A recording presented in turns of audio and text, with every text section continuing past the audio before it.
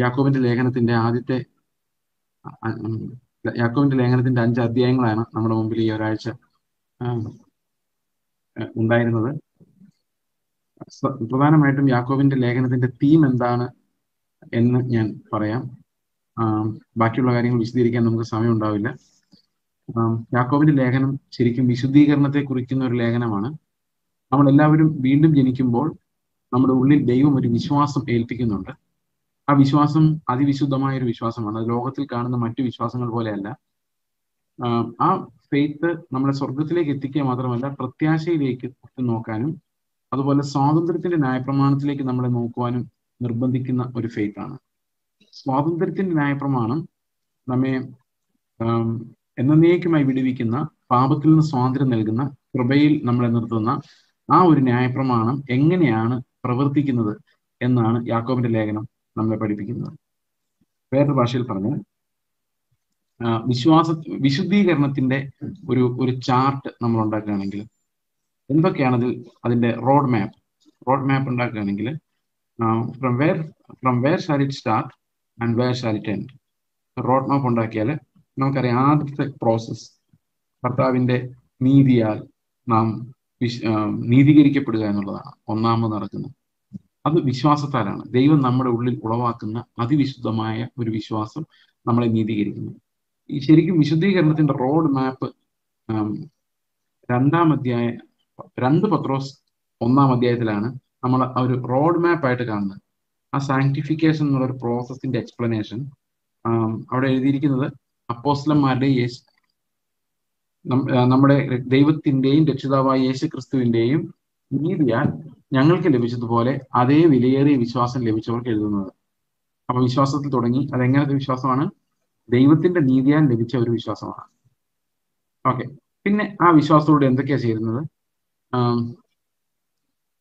5-ാം വാക്യം മുതൽ വായിക്കുമ്പോൾ, അത് നിമിത്തം തന്നെ നിങ്ങൾ സകല ഉത്സാഹവും കഴിച്ച് നിങ്ങളുടെ വിശ്വാസത്തോട് വീര്യവും, വീര്യത്തോട് പരിജ്ഞാനവും, പരിജ്ഞാനത്തോട് ഇന്ദ്രിയജയവും, ഇന്ദ്രിയജയത്തോട് സ്ഥിരതയും, സ്ഥിരതയോട് ഭക്തിയും, ഭക്തിയോട് സഹോദരപ്രീതിയും, സഹോദരപ്രീതിയോട് സ്നേഹവും കൂട്ടിക്കൊള്ളും.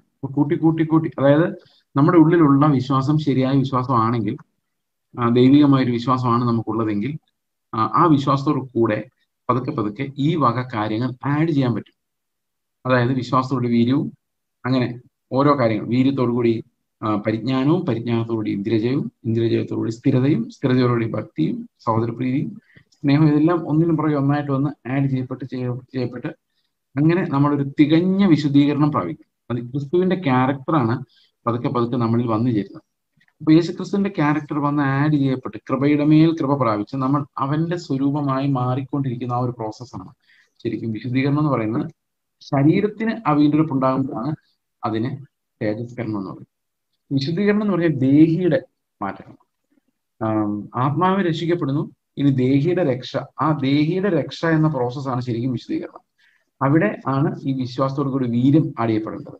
നീതീകരണത്തിന് വിശ്വാസം ആണ് വർക്ക് ചെയ്തത്. പക്ഷെ വിശുദ്ധീകരണം സംഭവിക്കുമ്പോൾ അതേ വിശ്വാസം തന്നെ ഈ ക്വാളിറ്റീസ് നമുക്ക് ആഡ് ചെയ്യാൻ വേണ്ടി വർക്ക് ചെയ്യുന്നു. അതായത് വിശ്വാസം ജെനുവിൻ ആണെങ്കിൽ മാത്രമേ അതിനോട് കൂടെ വിശുദ്ധീകരണം എന്നത് മൊത്തം പാക്കേജ് ആഡ് ആവുന്നുള്ളൂ. വിശ്വാസം ജെനുവിൻ അല്ലെങ്കിൽ, വിശ്വാസം ഈ ലോകത്തെ സംബന്ധിക്കുന്നതാണെങ്കിൽ, വിശ്വാസം നമുക്ക് ഈ ലോകത്തിലെ അനുഗ്രഹങ്ങളെ കുറിച്ചുള്ളതാണെങ്കിൽ നമുക്ക് ഒരു കാരണവശാലും അത് വിശുദ്ധീകരണമായിട്ട് ആഡ് ചെയ്യപ്പെടാൻ പറ്റത്തില്ല. എപ്പോഴും നമ്മൾ ആങ്സൈറ്റി ഉള്ളവരും ഉപജീവന ചിന്തകളിൽ കലങ്ങിയവരും പ്രത്യാശയുടെ സ്ഥിരതയില്ലാത്തവരുമായിരിക്കും. അങ്ങനെ സ്ഥിരതയില്ലാത്തവർക്ക് നമ്മെ വിളിച്ചിരിക്കുന്നത് അവന്റെ മഹത്വത്തിലേക്കും വീര്യത്തിലേക്കുമാണ് എന്നുള്ള ഒരു നിശ്ചയം ഇല്ലാത്തവരായിരിക്കും. ആ വിളിയും തെരഞ്ഞെടുപ്പും ഉറപ്പുവരുത്താത്തവരെ സംബന്ധിച്ച് ഇങ്ങനെയുള്ള വാഗ്ദത്വങ്ങളൊന്നും അവർക്ക് ആപ്ലിക്കബിൾ. എന്താണ് നമ്മുടെ വിളിയും തെരഞ്ഞെടുപ്പും? വിളിയും തെരഞ്ഞെടുപ്പും എന്ന് പറയുന്നത് പല ആളുകളും വിചാരിക്കുന്നത് നിത്യതയിലേക്കാണ് നമ്മളെ വിളിച്ചിരിക്കുന്നത്. അത് ശരിയല്ലേ എന്ന് ചോദിച്ചാൽ ശരിയാണ്. സ്വർഗത്തിലേക്കാണ് നമ്മളെ വിളിച്ചിരിക്കുന്നത്. ശരിയല്ലെന്ന് ചോദിച്ചാൽ ശരിയാണ്. ഇതെല്ലാം ശരിയാണ്. പക്ഷെ ആ വിളിയുടെ ഏറ്റവും കാതലായ ഭാഗം, ഏറ്റവും ചങ്ക് ഓഫ് ദ കോഡ്, എങ്ങനെയൊക്കെ പറയാൻ പറ്റുമെന്ന് അറിയാമേ, the center part of or the middle, what do you call the most important part of that call എന്താണെന്ന് ചോദിച്ചു കഴിഞ്ഞാൽ, that's to receive Christ, get sanctified and glorified. വിശുദ്ധീകരിക്കപ്പെടുകയും തിരസ്കരിക്കപ്പെടുകയും ചെയ്ത് ക്രിസ്തുവിനെ പോലെ ആവുക, ക്രിസ്തുവിനെ നേടുക എന്നുള്ളതാണ് ശരിക്കും വിളിയുടെ ഉദ്ദേശം. Be like the sun, be like the sun, B glorified like the sun. അതിനുവേണ്ടിയാണ് നമ്മൾ വിളിച്ചിരിക്കുന്നത്. അവൻ മുന്നറിഞ്ഞവരെ തന്റെ പുത്രൻ അനേക സഹോദരന്മാർക്ക് ആദ്യജാതനാകുവാൻ, അവന്റെ സ്വരൂപത്തോട് അനുരൂപരാകുവാൻ മുൻ നിയമിച്ചവരെ വിളിച്ചിരിക്കുന്നു. അപ്പൊ ഇവിടെ പറയുന്ന ഈ മുൻനിയമനം എന്ന് പറയുന്നത് എന്താണ്? അവൻ മുന്നറിഞ്ഞവരെ, അപ്പോൾ വിശ്വസിക്കുന്നവരെ ദൈവം ഒരു അപ്പോയിന്റ്മെന്റ് കൊടുത്തു. എന്താ അപ്പോയിന്റ്മെന്റ്? നിങ്ങളെ ഞാൻ തേജസ്സിലേക്ക് അപ്പോയിന്റ് ചെയ്തിരിക്കുന്നു. അപ്പൊ ആരെല്ലാം വിശ്വസിക്കുന്നു അവർക്കെല്ലാം ഒരു അപ്പോയിന്റ്മെന്റ് കിട്ടുന്നുണ്ട്. എന്താണ് appointment? God appoints them to glorification. നിങ്ങൾ വിശ്വസിക്കുമ്പോൾ നിങ്ങൾക്ക് ലഭിക്കുന്ന ഒരു വാഗ്ദത്തമുണ്ട്, ഒരു അപ്പോയിന്റ്മെന്റ് ഉണ്ട്, ഒരു ഡെസ്റ്റിനേഷൻ, ഒരു മുൻനിർണയം ഉണ്ട്. അതെന്താണ്? നിങ്ങൾ ദൈവത്തിന്റെ അടുത്തേക്ക് വരുമ്പോൾ ആ മുൻനിർണയം വർക്ക് ചെയ്യുന്നു. എന്താണ് ആ മുൻനിർണയം? നിങ്ങളെ തേജസ്കരിക്കും എന്നുള്ളതാണ് മുൻനിർണയം. അപ്പോൾ മുന്നറിഞ്ഞവരെ തന്റെ പുത്രൻ അനേക സഹോദരന്മാർക്ക് ആദ്യജാതനാകേണ്ടതിന് നാം അവന്റെ സ്വരൂപത്തോട് അനുരൂപരാകുവാൻ നമ്മെ അവൻ മുന്നമേ ഡെസ്റ്റൈൻ ചെയ്തിരിക്കുന്നു. That means those who seek him, those who believe him, those who love him, those whom God calls.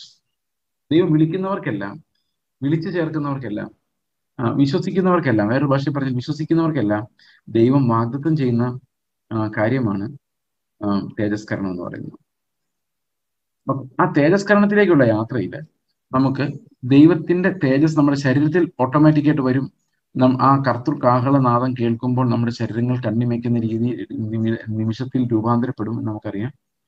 തേജസ്കരണം ഒരു നിമിഷം കൊണ്ട് സംഭവിക്കുന്ന കാര്യമാണ്. അതുപോലെ നമ്മൾ വീണ്ടും ജനിച്ചതും ഒരു നിമിഷം കൊണ്ടാണ്.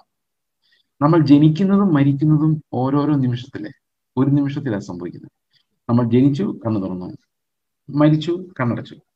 ഇത് രണ്ടും ഒരു മോമെന്റ് മതി, അല്ലെങ്കിൽ ഒരു ചെറിയ ടൈം മതി. എന്നാൽ ഇതിനിടയിലുള്ള ജീവിതം എന്ന് പറയുന്നത് അതൊരു സ്ട്രഗിളാണ്. That takes so much of time, so much of energy, so much of investment, so much of perspiration. We do a lot, V work a lot, plan a lot. So ഈ life part, living പാർട്ടാണ് ഇതിൽ ഏറ്റവും complicated ആയിട്ടുള്ളത്. അതുപോലെ തന്നെ നമ്മുടെ രക്ഷയുടെ കാര്യത്തിലും അത് ശരിയാണ്. നമ്മൾ നീതീകരിക്കപ്പെടുന്നതും തിരസ്കരിക്കപ്പെടുന്നതും നിമിഷാർദ്ധങ്ങൾ കൊണ്ടാണെങ്കിലും നമ്മൾ വിശുദ്ധീകരിക്കപ്പെടുന്നത് ഒരു ജീവിതത്തിലെ മുഴുവൻ അഭ്യസനം കൊണ്ടാണ്. ഒരു തുടർച്ചയായ അഭ്യസനം. സാധാരണഗതിയിൽ പറഞ്ഞു വരുമ്പം ഈ നീതീകരണം എന്ന ഒരു നിമിഷം കൊണ്ട് നടക്കുന്ന കാര്യം ദൈവം ചെയ്യുന്നു, തേജസ്കരണം എന്ന ഒരു നിമിഷം കൊണ്ട് നടക്കുന്ന കാര്യം ദൈവം ചെയ്യുന്നു. എന്നാൽ ഇതിനിടയിലുള്ള ഏറ്റവും കഷ്ടം പിടിച്ച പരിപാടി നമ്മൾ ചെയ്യുന്നു എന്നാണ് പലരും വിചാരിച്ചിരിക്കുന്നത്. അതായത് രക്ഷയുടെ വിശുദ്ധീകരണ ഭാഗം മനുഷ്യന്റെ കയ്യിൽ വെച്ചിരിക്കുകയാണെന്ന് വിശ്വസിക്കുന്ന ഒത്തിരി ആൾക്കാരുണ്ട്. ഓക്കെ, അപ്പോൾ മൊത്തം രക്ഷയും മനുഷ്യരുടെ പക്ഷത്തായി പോകും. കാരണം വിശുദ്ധീകരണം മനുഷ്യരുടെ പക്ഷത്താണെങ്കിൽ ആ വിശുദ്ധീകരണമാണല്ലോ ഒരു മനുഷ്യൻ സ്വർഗത്തിൽ കൊണ്ട് ചെല്ലുന്നത്. അപ്പൊ അതും മനുഷ്യന്റെ പക്ഷത്ത് ആയി മാറും. ശരിക്കും രക്ഷയുടെ എല്ലാ തലങ്ങളിലും ദൈവമാണ് പരമാധികാരിയും രക്ഷയുടെ ഉറവിടവും നമ്മുടെ രക്ഷയെ പൂർത്തിയാക്കുന്നത്. അത് നമുക്ക് സകല മഹത്വവും ദൈവത്തിനാകത്തക്ക രീതിയിലാണ് ദൈവം രക്ഷയെ പ്ലാൻ ചെയ്യുന്നത്. അപ്പൊ നമ്മളാണ് ഇതെല്ലാം ചെയ്യുന്നത്. So I believe in 100% God and 100% man.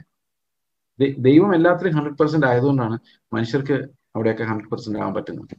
God makes us 100%. നമ്മൾ കഷ്ടപ്പെടുന്നതും ഓടുന്നതും വിശുദ്ധിക്ക് വേണ്ടി നിലനിൽക്കുന്നതെല്ലാം ദൈവം നമ്മുടെ കൂടെ ഉണ്ടെന്നുള്ളതിന്റെ അടയാളമാണ്. നമ്മുടെ കൂടെ ദൈവം ഇല്ലെങ്കിൽ നമുക്ക് ഇങ്ങനെ ഓടാൻ പറ്റത്തില്ല. ഓടുന്നവർക്കേ ആ എവിഡൻസ് ഉള്ളൂ. ഓടുന്നവരെല്ലാം എന്തുകൊണ്ട് ഓടുന്നു? ദൈവം അവരെ ഓടുമാറാക്കുന്നത് കൊണ്ട് ഓടുന്നു. So all glory belongs to the Lord at every point of our salvation.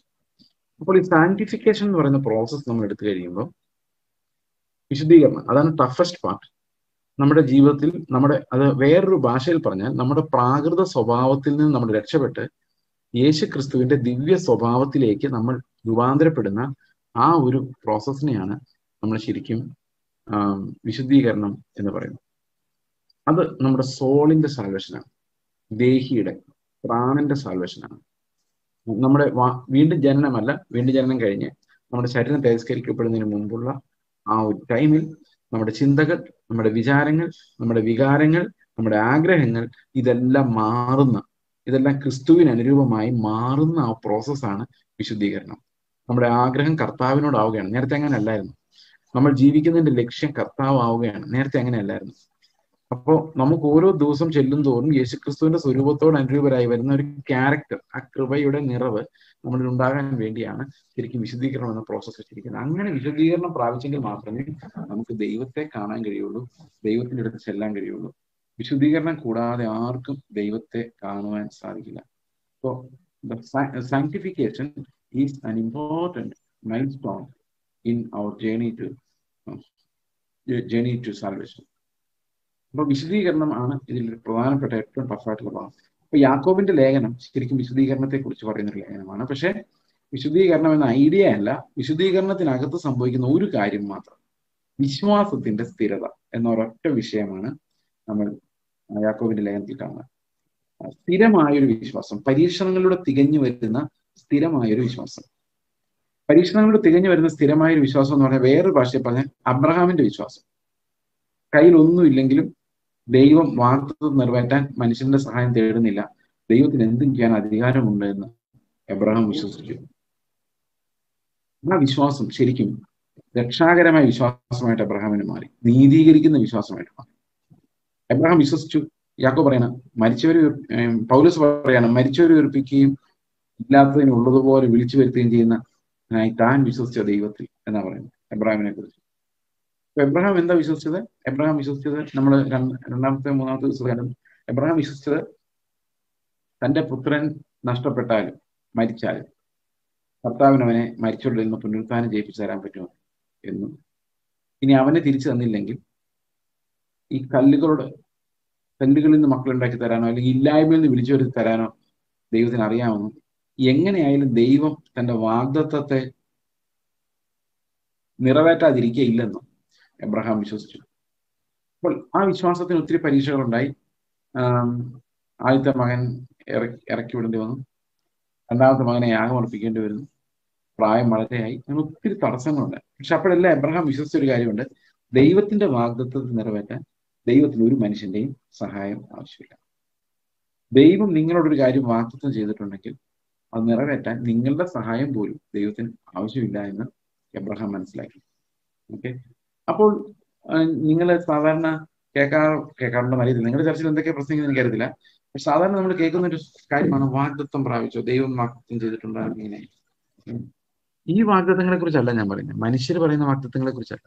ദൈവം പറഞ്ഞു എന്നും പറഞ്ഞ് മനുഷ്യർ നിങ്ങൾക്ക് പല വാഗ്ദത്തങ്ങൾ തന്നിട്ടുണ്ടാവും, അതിനെക്കുറിച്ചൊന്നും ഗ്യാരണ്ടി ഇല്ല കേട്ടോ, അതിനൊന്നും യാതൊരുവിധ ഗ്യാരണ്ടിയും ഇല്ല, അല്ലെ? എന്തെല്ലാം ഗ്യാരണ്ടികൾ ആൾക്കാരും മനുഷ്യർ കൊടുക്കുന്നു, അടുത്ത വർഷം നിങ്ങൾക്ക് വിടുതലാണ്, അതാണ്, ഇതാണ്, ഇതിനൊന്നും ഗ്യാരണ്ടി ഇല്ല, ആണയില്ല അതിന്റെ കൂടെ ആണയില്ല. ആണയില്ലാത്ത 100,000 വാഗ്ദത്തങ്ങൾ ആണിയില്ലാതെ ഉറപ്പിക്കപ്പെടാതെ പോകുന്നുണ്ട്. ഇതൊന്നും ഉറപ്പിക്കപ്പെടുന്നില്ല, ഇതെല്ലാം നശിച്ച് നഷ്ടപ്പെട്ടു പോകും. എന്നാൽ കർത്താവ് നമ്മളോട് പറഞ്ഞൊരു വാഗ്ദത്തമുണ്ട്. ആ വാഗ്ദത്തത്തിലേക്ക് നമ്മൾ തിരിയുമ്പോഴാണ് നമ്മൾ ശരിക്കും ആ വിശുദ്ധീകരണത്തിന്റെ വഴിയിലേക്ക് കയറുന്നത്. വിശുദ്ധീകരണത്തിന്റെ പ്രോസസ്സ് എന്ന് പറയുന്നത് അതിൽ വരുന്ന ഒരു ഭാഗമാണ് സ്ഥിരത എന്ന് പറയുന്നത്. സ്റ്റേബിൾ ഫെയ്ത്ത്, സ്റ്റെഡ്ഫാസ്റ്റ് ഫെയ്ത്ത്, ഒരു ഉറപ്പുള്ള വിശ്വാസം, മാറിപ്പോകാത്ത വിശ്വാസം. അതായത് ഇടയ്ക്കിടയ്ക്ക് ഒലിഞ്ഞു പോകാം, രാവിലെ എഴുന്നേൽക്കുമ്പോൾ നല്ല വിശ്വാസം തോന്നും, ഉച്ച കഴിയുമ്പോൾ തോന്നുന്നില്ല, അങ്ങനെ മാറിപ്പോകുന്ന ഫെയ്ത്ത് അല്ല എപ്പോഴും. അപ്പം മാറിപ്പോകുന്ന ഫെയ്ത്ത് അല്ല എന്ന് പറയുമ്പോൾ ഒരു കാര്യമുണ്ട്, ഉറപ്പാണ്, അത് വികാരങ്ങളെ ആസ്പദമാക്കിയുള്ളതല്ല. പലപ്പോഴും നമ്മുടെ വിശ്വാസം ഒരു വികാരമാണ്, ഒരു വികാരത്തെ ആസ്പദമാക്കിയാണ് നമ്മൾ പലപ്പോഴും വിശ്വസിക്കുന്നത്. ചില സമയത്ത് നമുക്ക് വിശ്വാസം തോന്നുവാണ്, നല്ല വിശ്വാസം, ചില സമയത്ത് ഒന്നും തോന്നില്ല, ദൈവം നമ്മുടെ കൂടെ ഉണ്ടോ എന്ന് പോലും തോന്നുന്നില്ല. അപ്പോൾ mostly these things are depending on our emotions. ഈ പ്രസംഗിച്ചു കഴിയുമ്പോഴേക്കും നമ്മുടെ ഒരു പ്രസംഗം കേട്ടേക്ക് ഉത്തേജിതരായിട്ട് കർത്താവേ സ്തോത്രം, ദൈവമേ ഞാൻ വിശ്വസിച്ചു കർത്താവ് എന്നൊക്കെ പറയും. ഇത്തിരി നേരം കഴിയുമ്പം ആ ഇമോഷൻസ് അങ്ങ് മാറും. കാരണം നമ്മുടെ വികാരങ്ങളെ നിയന്ത്രിക്കുന്ന നമ്മളല്ല, നമ്മുടെ ശരീരമാണ്. ശരീരത്തിൽ ഓരോരോ ഹോർമോണുകളാണ്. അപ്പൊ എന്ത് സംഭവിക്കും? ഇതെല്ലാം പതുക്കെ മാറിക്കൊണ്ടിരിക്കുക. അതുകൊണ്ട് വിശുദ്ധീകരണം അല്ലെങ്കിൽ വിശ്വാസം എന്ന് പറയുന്നത് നമ്മുടെ വികാരങ്ങൾ നോക്കി ഉണ്ടോ ഇല്ലയോ എന്ന് പറയാൻ പറ്റില്ല എന്നുള്ളതാണ് ഇതിന്റെ ഏറ്റവും വലിയതാണ്. അതുകൊണ്ട് സ്വയപരിശോധന നടത്തിയാൽ നമുക്ക് മനസ്സിലാവില്ല വിശ്വാസം ഉണ്ടോ ഇല്ല. നമ്മൾ വിശ്വാസികളാണെന്ന് സ്വയപരിശോധന നടത്തിയാൽ മനസ്സിലാവില്ല. ആത്മാവ് വെളിപ്പെടുത്തി തരണം വിശ്വാസം ഹൃദയത്തിൽ ഉണ്ടോ ഇല്ല എന്നുള്ളത്. ഇമോഷണലി നോക്കുമ്പോൾ നമ്മൾ ഒന്നും ഇല്ലാത്തവരായിട്ട് ചിലപ്പോൾ കാണപ്പെടില്ല. പക്ഷെ നമ്മുടെ ഉള്ളിൽ ആത്മാവിൽ ഉള്ളിന്റെ ഉള്ളിൽ ഒരു ഫേബ്രിക് ഉണ്ട്, ഒരു എന്താ പറയുന്നത്, ഒരു സ്ട്രക്ചർ ഓഫ് ഫെയ്ത്ത് ഉണ്ട്. അതൊരിക്കലും എടുത്തു മാറ്റാൻ ആർക്കും പറ്റത്തില്ല. അത് ദൈവം തരുന്ന ഒരു, നമ്മൾ ഉലഞ്ഞു പോകുമ്പോൾ അലഞ്ഞു പോകും, ചിലപ്പോൾ നിലവിളിക്കും, ചിലപ്പം എല്ലാം ചെയ്യുന്നു വരും. പക്ഷെ ആ അകത്തുനിന്ന് ഒരു വിശ്വാസത്തിന്, അത് നിങ്ങളുടെ ഉള്ളിൽ ഉണ്ടോ ഇല്ലയോ എന്നുള്ള കാര്യം ആത്മാവിന് മാത്രമേ വെളിപ്പെടുത്തി തരാൻ പറ്റൂ. അവിശ്വാസത്തെ വെളിപ്പെടുത്തുന്ന ആത്മാവാണ്. ഓക്കെ. അപ്പോൾ വിശ്വാസം സ്ഥിരമായിട്ട്, ഇപ്പൊ നമുക്ക് എന്ത് സംഭവിച്ചാലും നമുക്ക് വേദനയുണ്ട്. നമ്മുടെ വീട്ടിലൊരു മരണം സംഭവിച്ചാൽ നമുക്ക് വേദനയുണ്ട്. നമ്മുടെ ചർച്ചിൽ ഒരു മരണം സംഭവിച്ചാൽ നമുക്ക് വേദനയുണ്ട്. ഒരു ഒരു പുതിയ ജനനം സംഭവിച്ചാൽ നമുക്ക് സന്തോഷമുണ്ട്. അപ്പൊ ഇങ്ങനെ പല പല വികാരങ്ങൾ നമുക്കുണ്ട്. പക്ഷെ എന്ത് സംഭവിച്ചാലും നമ്മുടെ രക്ഷയുടെ അഷുറൻസോ പ്രത്യാശയുടെ വിളിയോ ഒന്നും നമ്മുടെ ഉള്ളിൽ നിന്ന് മാഞ്ഞു പോകുന്നില്ലെങ്കിൽ നമുക്ക് ഒരു വിധത്തിൽ പറഞ്ഞാൽ വിശ്വാസത്തിന്റെ സ്ഥിരതയോട് നമ്മൾ അടുക്കുന്നു എന്ന് വേണമെങ്കിൽ നമുക്ക് പറയാം. ഇനി കർത്താവ് ഇപ്പൊ വന്നാൽ സ്വർഗത്തിൽ പോകുമെന്ന് നിങ്ങൾക്ക് സംശയം ഉണ്ടെങ്കിൽ നിങ്ങൾ വിശ്വാസികളല്ല.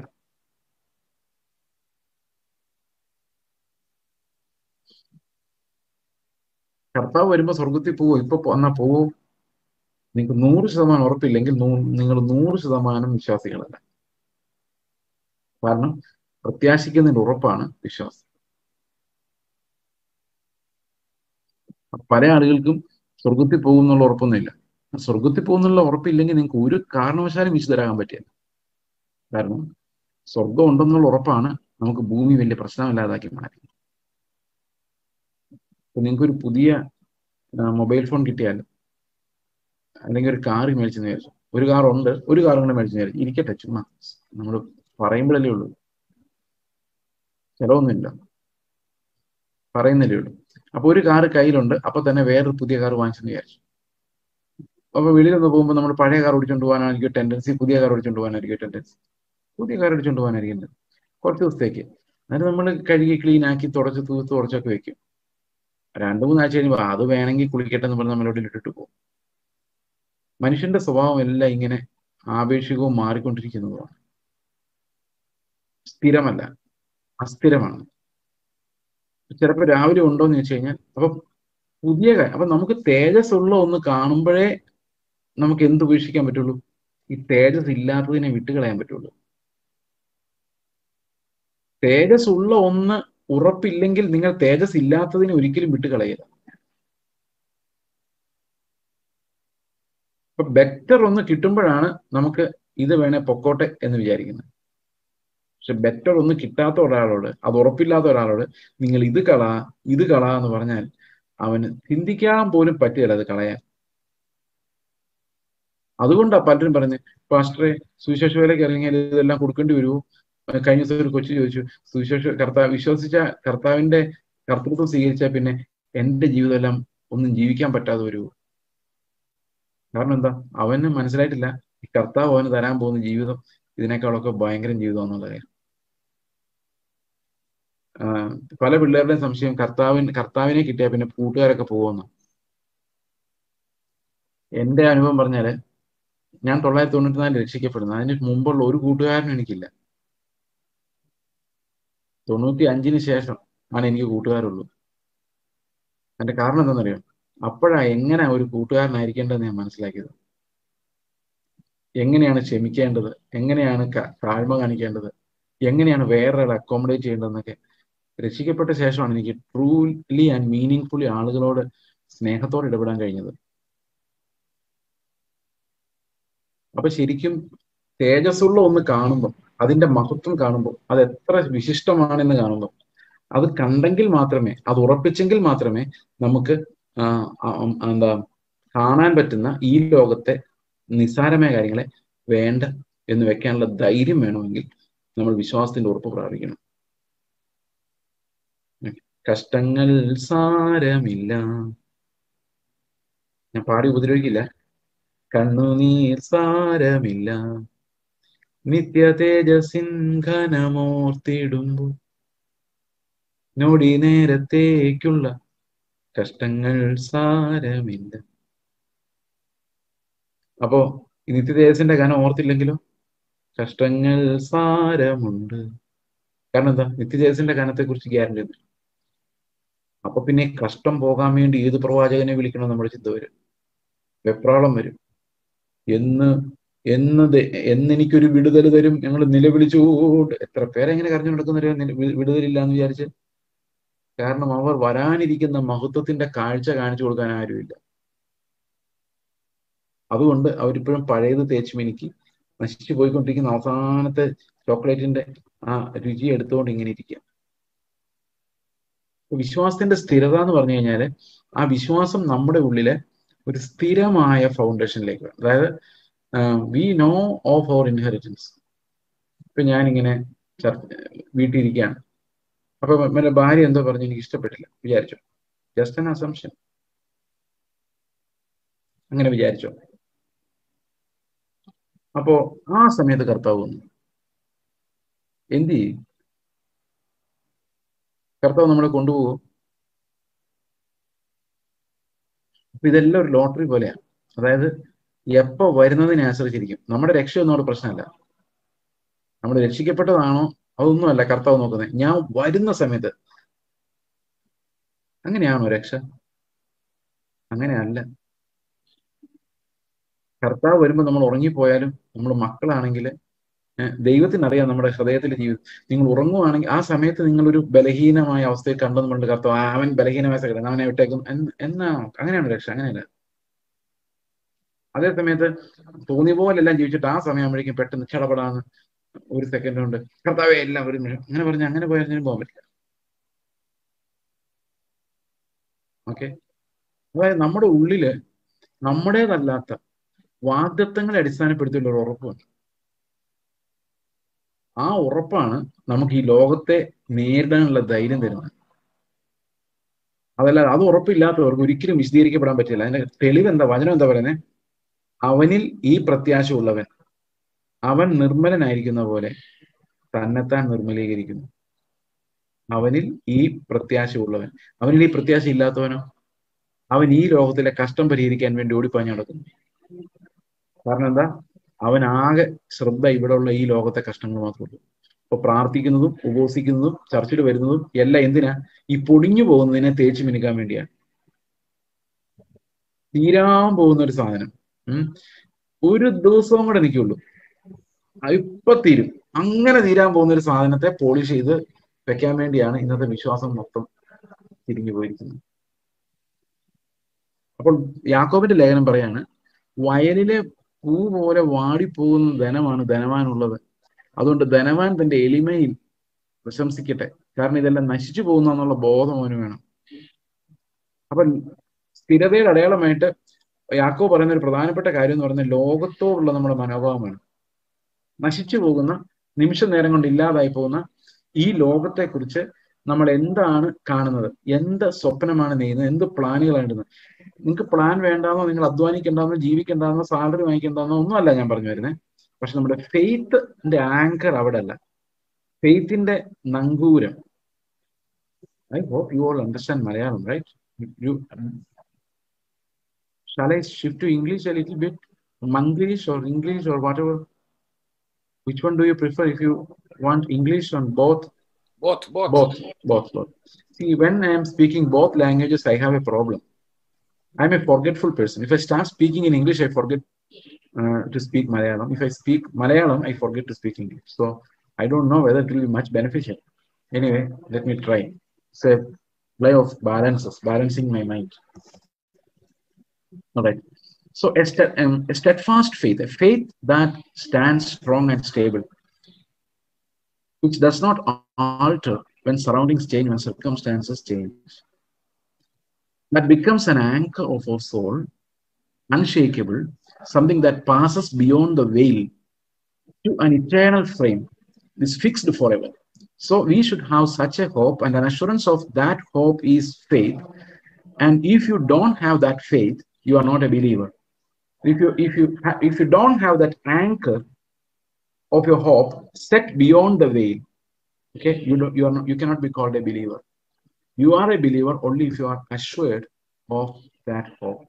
If you don't have that assurance of hope, you cannot be called a believer. You might have shipwrecked your faith.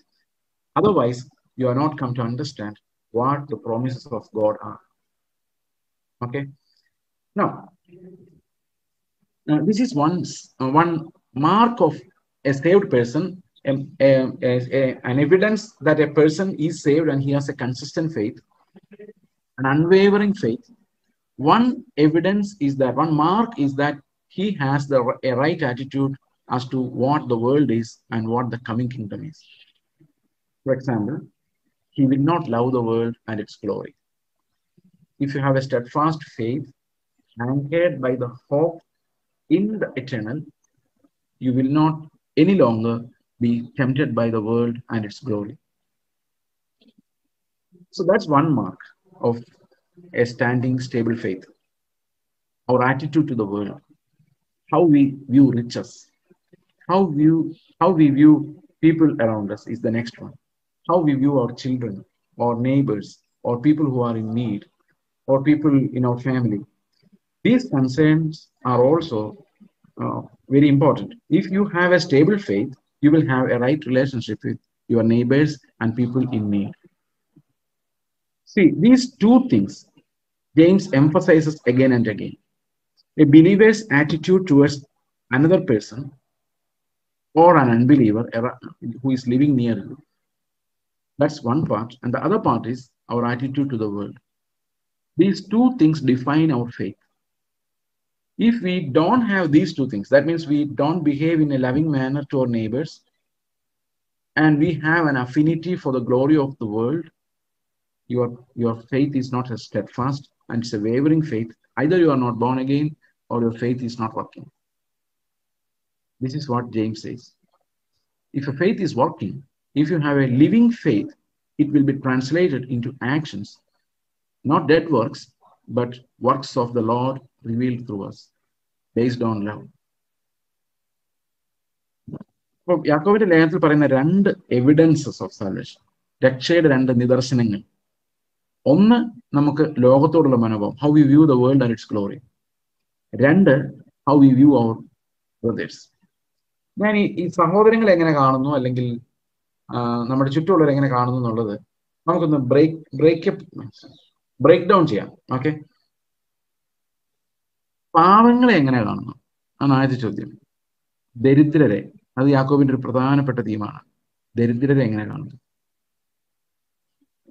ദരിദ്രരെ നമ്മൾ എങ്ങനെ കാണണം? നമ്മുടെ ഇടയിൽ വ്യാപിച്ചിട്ടുള്ള ഒരു പ്രത്യേക തരം വ്യൂ പോയിന്റ് ഉണ്ട്. ഞാൻ നിങ്ങളോട് ഒരുപക്ഷെ പങ്കുവെച്ച് കാണുമായിരിക്കാം. ദരിദ്രനായിരിക്കുന്നത് ദൈവം അവനെ ശിക്ഷിക്കുന്നതുകൊണ്ടാണ്. അതുകൊണ്ട് അവനെ അധികം സഹായിക്കാൻ പോകാതിരിക്കുന്നതാണ് നല്ലത്. ദൈവം അവന്റെ ശിക്ഷണം മാറുമ്പോൾ അവനെ ദൈവം നോക്കിയുള്ളൂ. അല്ല, നമ്മൾ ദൈവത്തിന്റെ ശിക്ഷയിലിരിക്കുന്ന ഒരാൾക്ക് ദൈവത്തിന്റെ ശിക്ഷ എടുത്തു മാറ്റാൻ നമ്മൾ ശ്രമിക്കരുത്. അതൊരു കർത്താവിന്റെ ആറ്റിറ്റ്യൂഡ് അല്ല. നമ്മൾ കരുണാപാത്രങ്ങളാണ്, എപ്പോഴും കരുണ ചെയ്യേണ്ടവരാണ്. പിന്നെ ഒരു കാര്യം ഞാൻ പറയാം, ദരിദ്രന്മാരെ നിങ്ങൾ സഹായിച്ചില്ലെങ്കിലും സഹായിക്കാൻ ഇഷ്ടം പോലെ ആൾക്കാരുണ്ട്. എന്തുമാത്രം ചാരിറ്റി ആണെന്നറിയോ ഈ നോൺ ബിലീവേഴ്സ് ചെയ്യുന്നു. ഇന്ത്യക്കാർ ചെയ്യല. ഇന്ത്യ മഹാരാജ്യം വലിയൊരു സാമ്പത്തിക ശക്തി, അമേരിക്കയെ പോലൊരു സാമ്പത്തിക ശക്തിയായിരുന്നു. എനിക്ക് തോന്നുന്നില്ല, ഞാൻ ഇന്ത്യക്കാരനാണ്, ഇന്ത്യ എന്റെ മാതൃരാജ്യമാണ്, ഇന്ത്യ ഞാൻ സ്നേഹിക്കുന്നു. പക്ഷെ എനിക്ക് തോന്നുന്നില്ല ഇന്ത്യക്കാർ അത്രയും ചാരിറ്റി ചെയ്യുന്നു. Because Indians may not do that much charity. May not. I'm not certain. Because Indians treat wealth as God. And they don't want God to get out of their home. So they keep God inside their houses. They don't throw it away. They give God to someone only to get back God. So wealth is their God. So they cannot just throw it away. So they value and worship it. Okay, so that's one form of idolatry. Like that, everything. But see, what I wanted to tell you is this. There are so many agencies, NGOs, to help the poor. പക്ഷെ church ഈ ദരിദ്രരെ സഹായിക്കേണ്ടതായിട്ടുണ്ടോ? തീർച്ചയായിട്ടും ഉണ്ട്. ഈ ലോകത്തുള്ള ദരിദ്രരെല്ലാം സഹായിച്ചേക്കാം അങ്ങനെയല്ല ചർച്ച ചെയ്യുന്നത്. ചർച്ച ചെയ്യുന്നത് ചർച്ചിനെ എൻകൗണ്ടർ ചെയ്യുന്ന ദരിദ്രന്മാരാണ്. ഒന്നുകിൽ ബിലീവേഴ്സ് ആയിരിക്കും, അല്ലെങ്കിൽ നമ്മുടെ കോണ്ടാക്റ്റിൽ വരുന്നവരാണ്. അവരെ നമ്മൾ സഹായിക്കുന്നത് ഒരു divine ലവിന്റെ എക്സ്പ്രഷനാണ്. Natural divine reaction to suffering. Suppose you find someone who needs your help. So there's spontaneous love towards him, sympathy towards him. So that flows from our spirit. So that's the basis of charity. It's not that our church is going to help some poor people. You organize some funds. It's not. That's not like how the. That's not how the church works. That's how an NGO works. How does the church work? Church എങ്ങനെ work ചെയ്യുന്നത്? ചർച്ചിന് മുമ്പിൽ encounter ചെയ്യുന്ന believe ഒരു ബലഹീനരായ ആളുകളുണ്ട്. അവരിലേക്ക് automatic ആയിട്ട് സഹായം എത്തും. അത് സ്നേഹത്തിലാണ് എത്തുന്നത്. ഫോട്ടോ എടുത്ത് പത്രത്തിൽ ഇടില്ല. നമ്മളെന്തുകൊണ്ട് അയൽക്കാരന് പൈസ കൊടുത്തിട്ട് ഫോട്ടോ എടുത്ത് പത്രത്തിൽ ഇടും? നമ്മുടെ കുടുംബത്തിൽ വയ്യാത്ത ഒരാൾക്ക് 50 രൂപ കൊടുത്തിട്ട് 50 രൂപ ഒരു ഫോട്ടോഗ്രാഫറെ വിളിച്ച് ഫോട്ടോ എടുത്തിട്ട് പത്രത്തിൽ ഒരിക്കലും ഇടില്ല അല്ലേ? അപ്പൊ നമ്മൾ ഫോട്ടോ എടുത്ത് പത്രത്തിൽ ഇടാവുന്ന ടൈപ്പ് വർക്ക് ഒരിക്കലും ക്രിസ്ത്യാനി ചെയ്യത്തില്ല. കാരണം എന്താ? അവൻ സ്നേഹത്തിൽ മാത്രമേ ചെയ്യുള്ളൂ. കൊടുക്കുന്ന ആളോട് നമുക്ക് സ്നേഹമുണ്ടെങ്കിൽ അവനെ അങ്ങനെ ഒരു ഫോട്ടോ ഇട്ട് അപമാനിക്കില്ല. ഓക്കെ, ശരിയായോ ഞാൻ പറഞ്ഞത്? ശരിയായി കാണും അല്ലേ? അല്ലെങ്കിൽ നമുക്ക് ശരിയാക്കാം. അപ്പൊ പാവങ്ങളെ സഹായിക്കാൻ എപ്പോഴും ആൾക്കാരുണ്ട്, എല്ലായിടത്തും ഉണ്ട്. കർത്താവിനെ പറഞ്ഞിട്ട് നിങ്ങളുടെ പാവങ്ങൾ എപ്പോഴും ഉണ്ട്. നമുക്ക് എപ്പോ വേണമെങ്കിലും സഹായിക്കാം. പക്ഷെ സഹായിക്കാൻ പറ്റാത്ത ചില ആൾക്കാരുണ്ട്. ആരാന്നറിയോ? പാപികൾ. ഇവരെ സഹായിക്കാൻ ഒരുത്തിനും വരില്ല. അവരെ കണ്ടം ചെയ്യാൻ ഓടിക്കാനും ആൾക്കാർ വരും. പക്ഷെ അവരെ ട്രീറ്റ് ചെയ്യാൻ ചർച്ചിന് മാത്രമേ പറ്റുള്ളൂ. വേറെ ലോകത്ത് ഒരു ഏജൻസിക്ക് അവരെ ട്രീറ്റ് ചെയ്യാൻ പറ്റില്ല. നമ്മൾ ശരിക്കും സ്വാതന്ത്ര്യത്തിന്റെ ന്യായപ്രമാണത്താൽ വിധിക്കപ്പെടാനുള്ളവരാണെങ്കിൽ നമ്മൾ എത്ര പാപിയായ ഒരാളെ കണ്ടാലും അവനെ ഒരു പേഷ്യന്റ് ആയിട്ടേ കാണാവുള്ളൂ. എന്റെ മുമ്പിൽ ഇരിക്കുന്നവരിൽ പല നഴ്സുമാരുണ്ടായിരിക്കും ഞാൻ വിചാരിക്കുന്നു. നിങ്ങളൊരു പേഷ്യന്റിനെ കാണുമ്പോൾ, ജലദോഷവുമായിട്ട് വരുന്ന പേഷ്യന്റിനെ കാണുമ്പോഴാണ് സിമ്പതി കൂടുതൽ തോന്നുന്നത്?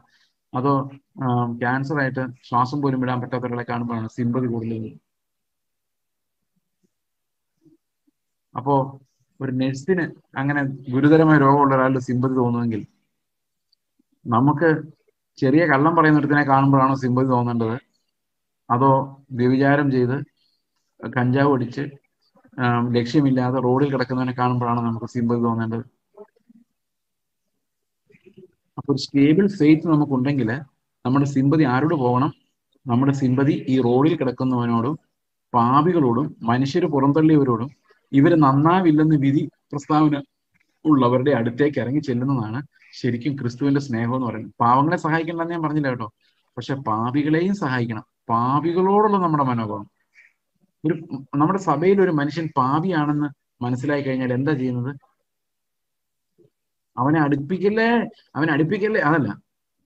You are A nurse or A doctor അല്ലേ? ശുശ്രൂഷ ഈ ലോകത്തിലെ രോഗത്തിന് അത്രയും ചികിത്സ വേണമെങ്കിൽ, നിത്യമായ ജീവനിലേക്ക് പോകുന്നവർക്ക് രോഗം ബാധിച്ചാൽ എത്ര കാര്യമായ ചികിത്സ നമ്മൾ ചെയ്തേ പറ്റുള്ളൂ. അതുകൊണ്ട് പാപികളോട് കാണിക്കുന്ന എക്സ്ട്രീം ടോളറൻസ്, അതാണ് ക്രിസ്തു ക്രൂശിൽ ചെയ്യുന്നത്. He showed extreme tolerance and love to sinners, not to the poor people. അതുകൊണ്ട് അതില്ലെന്നല്ല, കർത്താവിന് അപ്പം ഇല്ലാതിരിക്കുന്നവരെ കണ്ട് വിഷമം തോന്നി അല്ലെ?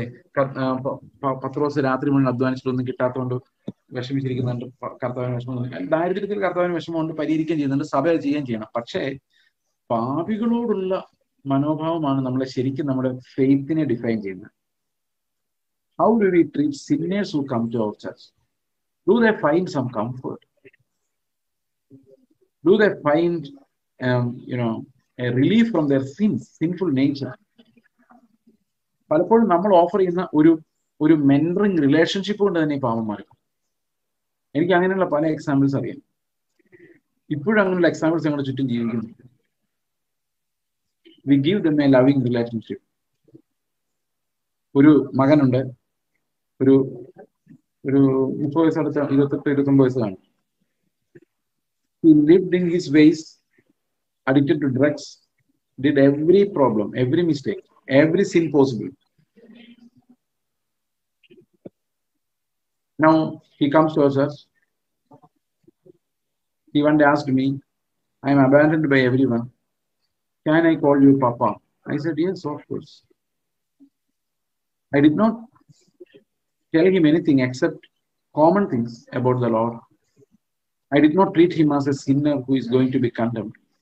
But last day he came near me and confessed every sin that he did shamelessly and was crying and said, shall I confess that in the church today? I said, no. Wait a little more. because you be stable and find out where you stand. So offer mentoring relationships.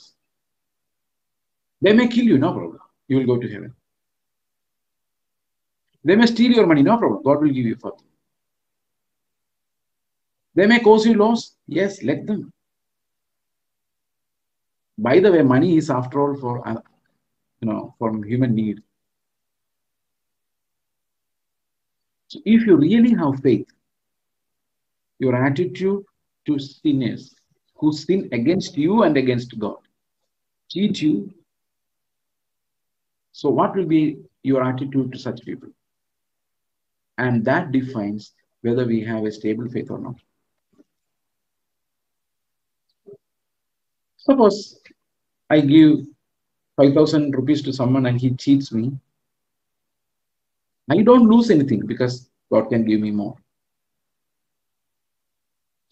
But I may gain a person with that. So how do we view people who are sinners? And it's very difficult to show empathy to sinners. Christ could do that. Hebrews chapter 4 verse 15 says, എന്താ പറയുന്നത്? ക്രിസ്തുവിന് നമ്മളോടുള്ള എമ്പതിയാണ്, sympathy അല്ല, empathy. He stood in my shoes and experienced the temptations that I faced. And he understood. Oh, my dear says, I now understood how weak you are. And the amount of temptations that you're facing every day with your fallen, sinful body. And God could feel me, empathize with me. To empathize with a criminal. Empathizing with me means empathizing with a criminal. About human relationships. നമ്മൾ എങ്ങനെയാണ് മനുഷ്യരോട് ഇടപെടുന്നത്, പാപികളോട് ഇടപെടുന്നത്, നമ്മൾ ഉപദ്രവിക്കുന്നവരോട് ഇടപെടുന്നത്, അതുപോലെ നമ്മൾ പാവങ്ങളോട് നമ്മൾ എങ്ങനെയാണ് ഇടപെടുന്നത്, ഇതെല്ലാം കൂടെ ചേരുന്നതാണ് നമ്മുടെ വിശ്വാസത്തിന്റെ സ്ഥിരത പുറപ്പെടുവിക്കുന്ന ഫലം. ചില ആളുകൾ ഇങ്ങനെ പറയാറുണ്ട്, ഞാൻ സുവിശേഷകർക്ക് പൈസ കൊടുക്കത്തില്ല ബ്രദർ, ഞാൻ പാവങ്ങളെ സഹായിക്കാതെ വെച്ച്. അത് നേരത്തെ പറഞ്ഞല്ലോ, സുവിശേഷകർക്ക് നിങ്ങൾ പണം കൊടുത്തെങ്കിലും ഉള്ളൂ, ബാക്കിയുള്ളതിന് ആരെങ്കിലും ഒക്കെ പണം കൊടുക്കും. അപ്പൊ നമ്മൾ എല്ലാത്തിനകത്തും ഒരു ബാലൻസ്, ഗിവിങ്, ഷെയറിങ്, ഇതാണ് ശരിക്കും യാക്കോബിന്റെ ലേഖനം നമ്മളെ പഠിപ്പിക്കുന്നത്. V are responsible to everyone. Okay, we are responsible for God's work. We are responsible for missionaries toiling in different places. We pray for them. We go after them. We support them. And we are responsible for poor Lazarus who are living near our home. And every day you see them. You are responsible for your brother. If he does not have food, you should give him. So there are manifold responsibilities for a believer when he develops a faith that's steadfast and unmovable and unshakable, and he will have a right attitude, a loving, compassionate attitude towards sinners and also for those who are poor by the world standard. അതുപോലെ ലോകത്തോടുള്ള സ്നേഹം എന്ന് പറയുന്നത് ശരിക്കും ലോകത്തിന്റെ മഹത്വത്തോടുള്ള സ്നേഹമാണ്. ലോകത്തിന്റെ മഹത്വത്തോടുള്ള സ്നേഹം, അതായത് ഞാനത് എങ്ങനെ വിശദീകരിക്കാം? ഈ ലോകത്തില് നമുക്ക് രസമുണ്ടാക്കുന്ന, അതായത് നമ്മളെ വില മതിപ്പിക്കുന്ന, ഇപ്പൊ ഒരു കാർ വാങ്ങിക്കാൻ പോകുന്നതായിരിക്കും, കാർ ഓടിക്കുന്ന പാവമാണോ? അല്ല. ഒരു കാർ ഉണ്ടാകുന്ന പാവമാണോ? ഒരിക്കലും അല്ല. പക്ഷെ കൂടിയ കാറിലുള്ളവർക്ക് കൂടിയ റെസ്പെക്ട് എന്ന് പറഞ്ഞൊരു സാധനം ഉണ്ടല്ലേ, അങ്ങനെയുണ്ടോ? ഈ അടുത്തൊരു ബിസിനസ് ചെയ്യുന്ന ഒരു സഹോദരനോട് പറഞ്ഞാണ്, ബിസിനസ്സുകാരനായോണ്ട ബ്രദറെ ഞാൻ ഇത്രയും വലിയ കാറിൽ പോകുന്നത്. ഞാൻ ചോദിച്ചൊന്നുമില്ല കേട്ടോ ഏത് കാറിലാണ് പോകുന്നത്, അങ്ങനെയൊന്നും എനിക്കതൊന്നും, that's not my concern. You go by any car, that's up to you. അല്ലാതെ ഇതിനകത്തെല്ലാം ഞാൻ പറയാണ് വലിയ ലക്ഷറി കാറൊന്നും വാങ്ങിക്കരുത്. അപ്പൊ ചിലർക്ക് 5 ലക്ഷത്തിന്റെ കാർ ലക്ഷറി ആയിരിക്കും, ചിലപ്പോൾ ചിലർക്ക് 50,000ന്റെ കാർ വരെ ലക്ഷറി ആയിരിക്കും. So you cannot define luxurious. പക്ഷെ പല ആൾക്കാരും പറയുന്നൊരു കാര്യമുണ്ട്, അത് ബിസിനസ്സുകാരായതുകൊണ്ട് ഞങ്ങൾ അന്ന് വെറും പാപ്പരല്ലാന്ന് മറ്റുള്ളവരെ കാണിക്കാൻ വേണ്ടി നല്ല സ്റ്റൈലായിട്ട് നടക്കുന്നു എന്ന് പറയാറുണ്ട്. അപ്പൊ ഇങ്ങനെയുള്ള പല പ്രിറ്റൻഷൻസും, അപ്പൊ നമ്മൾ അത് ഒരു ഗ്ലോറിയ അല്ലെ, ലോകത്തിന്റെ ഒരു ഗ്ലോറിയാണ്. ആ ഗ്ലോറിയെ നമ്മൾ ആശ്രയിക്കാം. വണ്ടി ഓടിക്കുന്നതല്ല അവിടുത്തെ പ്രശ്നം. ആ വണ്ടി എന്തിനു വേണ്ടി ഓടിക്കുന്നു? അതിൽ നിന്നൊരു മഹത്വം വാങ്ങിക്കാൻ വേണ്ടി ഓടിക്കുന്നു. അതുപോലെ വിദ്യാഭ്യാസം എന്തിനു പഠിക്കുന്നു? ജ്ഞാനം ഉണ്ടാകാൻ വേണ്ടി, ഓക്കെ ഫൈൻ. ജോലി ചെയ്യാൻ വേണ്ടി, ഓക്കെ ഫൈൻ. പക്ഷെ നമ്മൾ ജോലി ഉള്ളവരെയും ജോലി ഇല്ലാത്തവരെയും കാണുമ്പോൾ ജോലി ഉള്ളവർക്ക് കൂടുതൽ മഹത്വം കൊടുക്കുന്നുണ്ടെങ്കിൽ you have lost the game. ഇതാണ് ലോകത്തിന്റെ മഹത്വം എന്ന് പറയുന്നത്. ഒരു വിവാഹാലോചനയ്ക്ക് പോകുമ്പോൾ PG ഉള്ള ഒരാളും ഡിഗ്രി ഉള്ള ഒരാളും വരുമ്പം ഭർത്താവിന്റെ ഇഷ്ടം നോക്കാതെ വിദ്യാഭ്യാസം കുറച്ചുകൂടെ അവർക്കാണ്, എന്നാ പിന്നെ ഇരിക്കട്ടെ എന്ന് പറയുമ്പോൾ യു ആർ ആൻ ഐഡോലേറ്റർ. കാരണം you are looking at glory, not usability, not God's will.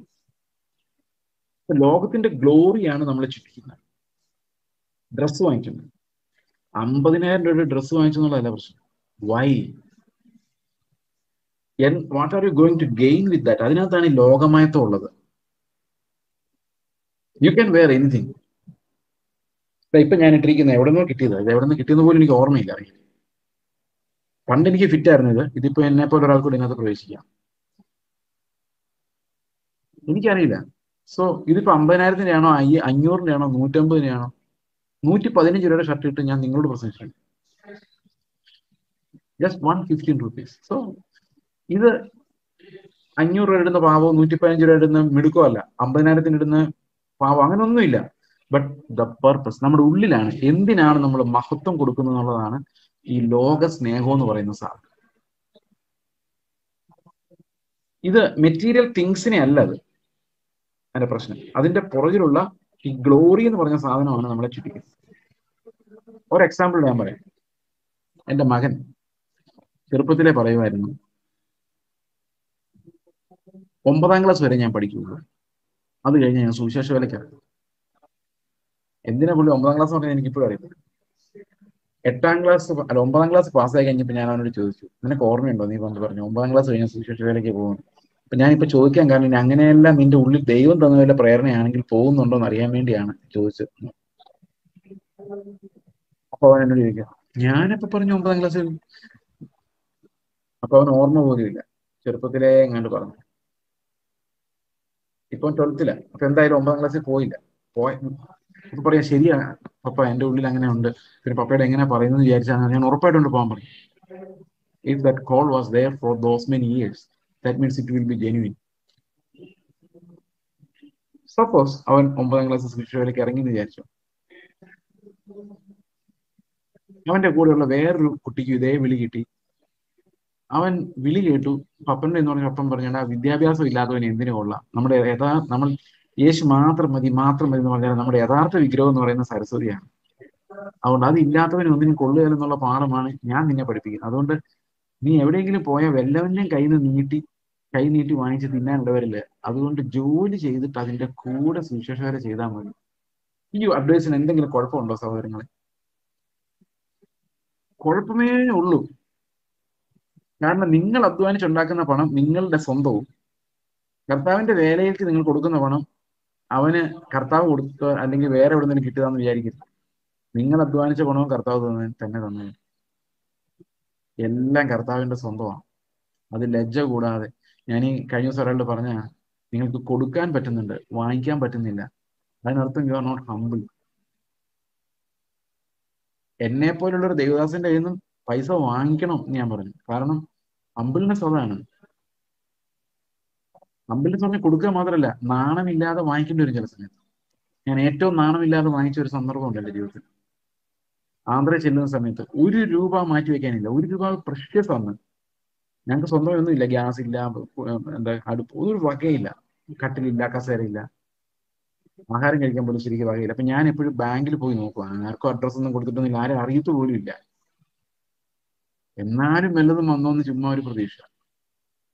ഇപ്പൊ 2-3 പ്രാവശ്യം അടുപ്പിച്ചടുപ്പിച്ച് വല്ലതും വന്നോന്ന് അറിയാൻ വേണ്ടി ഞാൻ ബാങ്കിൽ പോയി നോക്കിയപ്പോൾ അവിടെ ഹിന്ദു ആയ ഒരു അറ്റൻഡർ ഇരിപ്പുണ്ടായിരുന്നു. അറ്റൻഡർ അല്ല, ക്ലർക്കാന്ന് തോന്നുന്നു. അദ്ദേഹം എന്നെ വിളിച്ചിട്ട് ചോദിച്ചു, പൈസ വല്ലതും വരാനുണ്ടോ ചോദിച്ചു. ഞാൻ പറഞ്ഞു, അങ്ങനെയല്ല, എന്റെ ഉണ്ടോ നോക്കി. ഈ നാട്ടുകാരനാണല്ലോ, നിങ്ങൾ കേരളത്തിൽ നിന്നല്ലേ ചോദിച്ചാന്ന് പറഞ്ഞു. എന്റെ തെലുങ്ക് കേട്ടവർക്ക് മനസ്സിലായി. പിന്നെ പുള്ളി ഇംഗ്ലീഷിലാണ് സംസാരിച്ചത്. പുള്ളിയോട് ചോദിച്ചു, ഞാൻ 500 രൂപ എന്നാ വാങ്ങിക്കുന്നു. ഞാൻ പറഞ്ഞു എനിക്ക് വേണ്ട. നിങ്ങൾക്ക് അഭിമാനം കൊണ്ടാണോ? ഞാൻ പറഞ്ഞു അതല്ല, എനിക്ക് വേണ്ട. ഞാൻ കള്ളം പറഞ്ഞു, വേണ്ട, വേണം, അയ്യോ കിട്ടിയേ പറ്റും. അപ്പൊ പുള്ളി പറഞ്ഞു, നിങ്ങൾക്ക് പൈസ എന്തായാലും വരും, അത് എൻ്റെ ഒരു വിശ്വാസമാണ്. അതുകൊണ്ട് ഈ 500 രൂപ നിങ്ങൾ ഇപ്പോൾ എടുക്കണം, എന്നിട്ട് ആ പൈസ വരുമ്പോൾ നിങ്ങൾ തിരിച്ചു തന്നെ. ഇത് തിരിച്ചറിയാൻ നിങ്ങൾക്ക് പറ്റിയില്ലെങ്കിലും എനിക്ക് കുഴപ്പമൊന്നുമില്ല. എന്തുവാ എൻ്റെ ഉള്ളില് ശക്തമായ ഇൻസ്പിറേഷൻ ഉണ്ടായത് വാങ്ങിക്കാൻ. ഞാൻ 500 രൂപ വാങ്ങിച്ചു, സന്തോഷമായിട്ട് വീട്ടിൽ ചെന്ന് കുറച്ച് അരിയൊക്കെ വാങ്ങിച്ചു.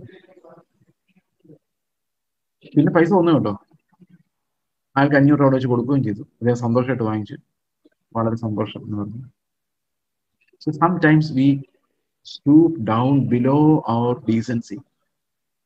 God breaks our pride. ദൈവത്തിന് നമ്മുടെ അഹങ്കാരം അല്ലെങ്കിൽ അഭിമാനം തകർക്കാൻ ചില സമയത്ത് ആഗ്രഹമുണ്ട്. പ്രത്യേകിച്ചും ഞങ്ങളുടെ നാട് ഈ സെൻട്രൽ ട്രാവൻകൂറുകാരുടെ ആത്മാഭിമാനം എന്ന് പറഞ്ഞാൽ ഒരു ഭയങ്കര അഭിമാനം, അല്ലെങ്കിൽ മഹാകള്ളനായിരിക്കും. അവരുടെ ഏറ്റവും വലിയ നീതി, നമ്മൾ സുവിശേഷം പറയാൻ പോകുമ്പോൾ അവർ പറയുന്ന ഏറ്റവും വലിയ നീതി എന്തെന്നറിയോ? നിങ്ങൾ എന്തിനാ ഞങ്ങളിവിടെ, ഞങ്ങൾ ആരുടെയും പിടിച്ചു പറിക്കുന്നുമില്ല, ഞങ്ങൾ അവരവരുടെ സമ്പാദിച്ച് ജീവിക്കും. ഇതാണ് അവരുടെ അഭിമാനം. ആർക്കും കൊടുക്കുന്നുമില്ല, ആരുടെയും നിന്ന് വാങ്ങിക്കുന്നുമില്ല. ഇതെല്ലാം ജീവനത്തിന്റെ പ്രതാപമാണ്. വാങ്ങിക്കാതിരിക്കുന്നത്, വാങ്ങിക്കുന്നത്. നമ്മുടെ ജഡം പ്രൊഡ്യൂസ് ചെയ്യുന്ന എല്ലാം, പ്രൈഡിൽ നിന്ന് വരുന്ന എല്ലാം. ഞാൻ പറഞ്ഞു വന്നത്, ഈ വേറൊരു പയ്യൻ ഈ ഔട്ട്ഡോഴ്സ് കേട്ടിട്ട് അവൻ പോയി പഠിച്ച് ജോലിയൊക്കെ കിട്ടിയിട്ട് സുവിശേഷത്തിലേക്ക് ഇറങ്ങാമെന്ന് വിചാരിച്ചു. ഒരാൾ 9ാം ക്ലാസ്സിൽ ഇറങ്ങി, മറ്റേ ആൾ ജോലിയൊക്കെ കിട്ടി. അങ്ങനെ പുള്ളി പഠിച്ച് ഭയങ്കര സ്മാർട്ടായിരുന്നു. പുള്ളി IAS എക്സാം പാസ്സായി കളക്ടറായി. പക്ഷെ ഉള്ളിന്റെ ഒരു കോളിംഗ് ഉണ്ട്, പണ്ട് സുവിശേഷത്തിലേക്ക് വിളിച്ചതായിരുന്നല്ലോ. പക്ഷെ ഇപ്പൊ ഈ കളക്ടർക്ക് ഭയങ്കര തിരക്കായതുകൊണ്ട് ഒരു പരിപാടിയും നടക്കുന്നു. വല്ലപ്പോഴും ഞായറാഴ്ച ചർച്ചിൽ പോകാനേ പറ്റുന്നുള്ളൂ. ഇപ്പൊ ചർച്ചിൽ പോയി, ഇപ്പൊ കളക്ടറും ഉണ്ട്, 9ാം ക്ലാസ്സിൽ പഠിച്ച സുവിശേഷ വേലക്കാരനുണ്ട്. രണ്ടുപേരും ചർച്ചിൽ നിന്നാലും ചർച്ചിൽ ആർക്കായിരിക്കും പ്രസംഗിക്കാൻ അവസരം കിട്ടും? ദൈവത്തെ അനുസരിച്ച് ലോകം വേണ്ട എന്ന് വെച്ച ഒരാൾക്കാണോ, അതോ ലോകത്തിന്റെ ഒരു പങ്കും കൂടെ എടുത്തുകൊണ്ട് പോകുന്ന ഒരാൾക്കായിരിക്കുമോ നിങ്ങൾ സഭയിൽ കൂടുതൽ ചാൻസ് പ്രസംഗിക്കാൻ? രണ്ടുപേർ റെഡി ആയാൽ ആരെയായിരിക്കും നിങ്ങൾ സമയം കൊടുക്കും? ഇത് എവിടെ നിന്ന് വന്ന ഗ്ലോറിയ? ഇതാണ് പ്രശ്നം. അയാൾ കളക്ടറായതല്ല പ്രശ്നം, വിദ്യാഭ്യാസം ഉണ്ടായതല്ല പ്രശ്നം, പണം ഉണ്ടായതല്ല പ്രശ്നം. അതിന്റെ മഹത്വം നമ്മളെ ആകർഷിക്കുന്നു എന്നുള്ളതാണ് പ്രശ്നം. ആ മഹത്വത്തിനോടുള്ള ആകർഷണം. ഈ ആഭരണം ഊരിയ സഹോദരിമാരെ, ആഭരണം ഊരിയ നല്ല കാര്യമാണ്, എൻ്റെ ഭാര്യ ആഭരണം ഇടുന്നില്ല. പക്ഷെ ആഭരണം ഇടുന്നവരെ കാണുമ്പോൾ നിങ്ങൾക്ക് തോന്നുന്ന ഒരു യജ്ഞമാണോ, അതോ ഇവരൊക്കെ എന്ന് നന്നാവുന്നതാണോ? അങ്ങനെയൊക്കെ തോന്നുന്നുണ്ടെങ്കിൽ അതാണ് ലോകമയത്വം. കാരണം നമ്മുടെ ഉള്ളിൽ ഇത് ഇപ്പോഴും കിടപ്പുണ്ടെന്ന് അർത്ഥം. So we need to die to such horrible things. അപ്പൊ ഇല്ലാതിരിക്കുന്നതും ഉണ്ടാകുന്നതുമെല്ലാം ദൈവത്തിന് മുമ്പിൽ നമുക്ക് സന്തോഷമായിട്ട് വരും. ഇല്ലാതിരിക്കുന്നതാണ് നല്ലത്. ഞാൻ ആഭരണം ഇടാൻ പറഞ്ഞു നിങ്ങൾ വിചാരിക്കരുത്. ആഭരണം ഇടരുതെന്ന് വിശ്വസിക്കുന്ന ആൾ തന്നെയാണ് ഞാൻ. അതിന് എൻ്റെതായ കാരണങ്ങളുണ്ട്. അതാണ് സാധാരണ പെന്തിക്കോസ് വരുന്ന കാരണങ്ങളല്ല, ഞാനിത് ഇപ്പൊ പറയുന്നില്ല, പിന്നീട് അവസരത്തിൽ പറയാം. I didn't want my family to use it. And even if I were not a Pentecostal, I wouldn't have allowed. Okay, that's another matter.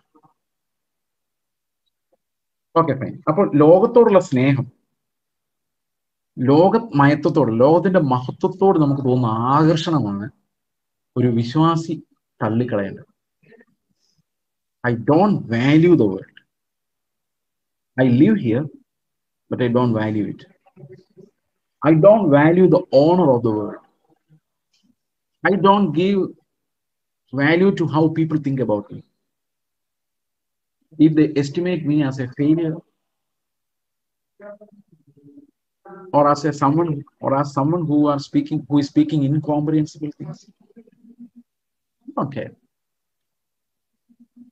Because we are not attached to any glory.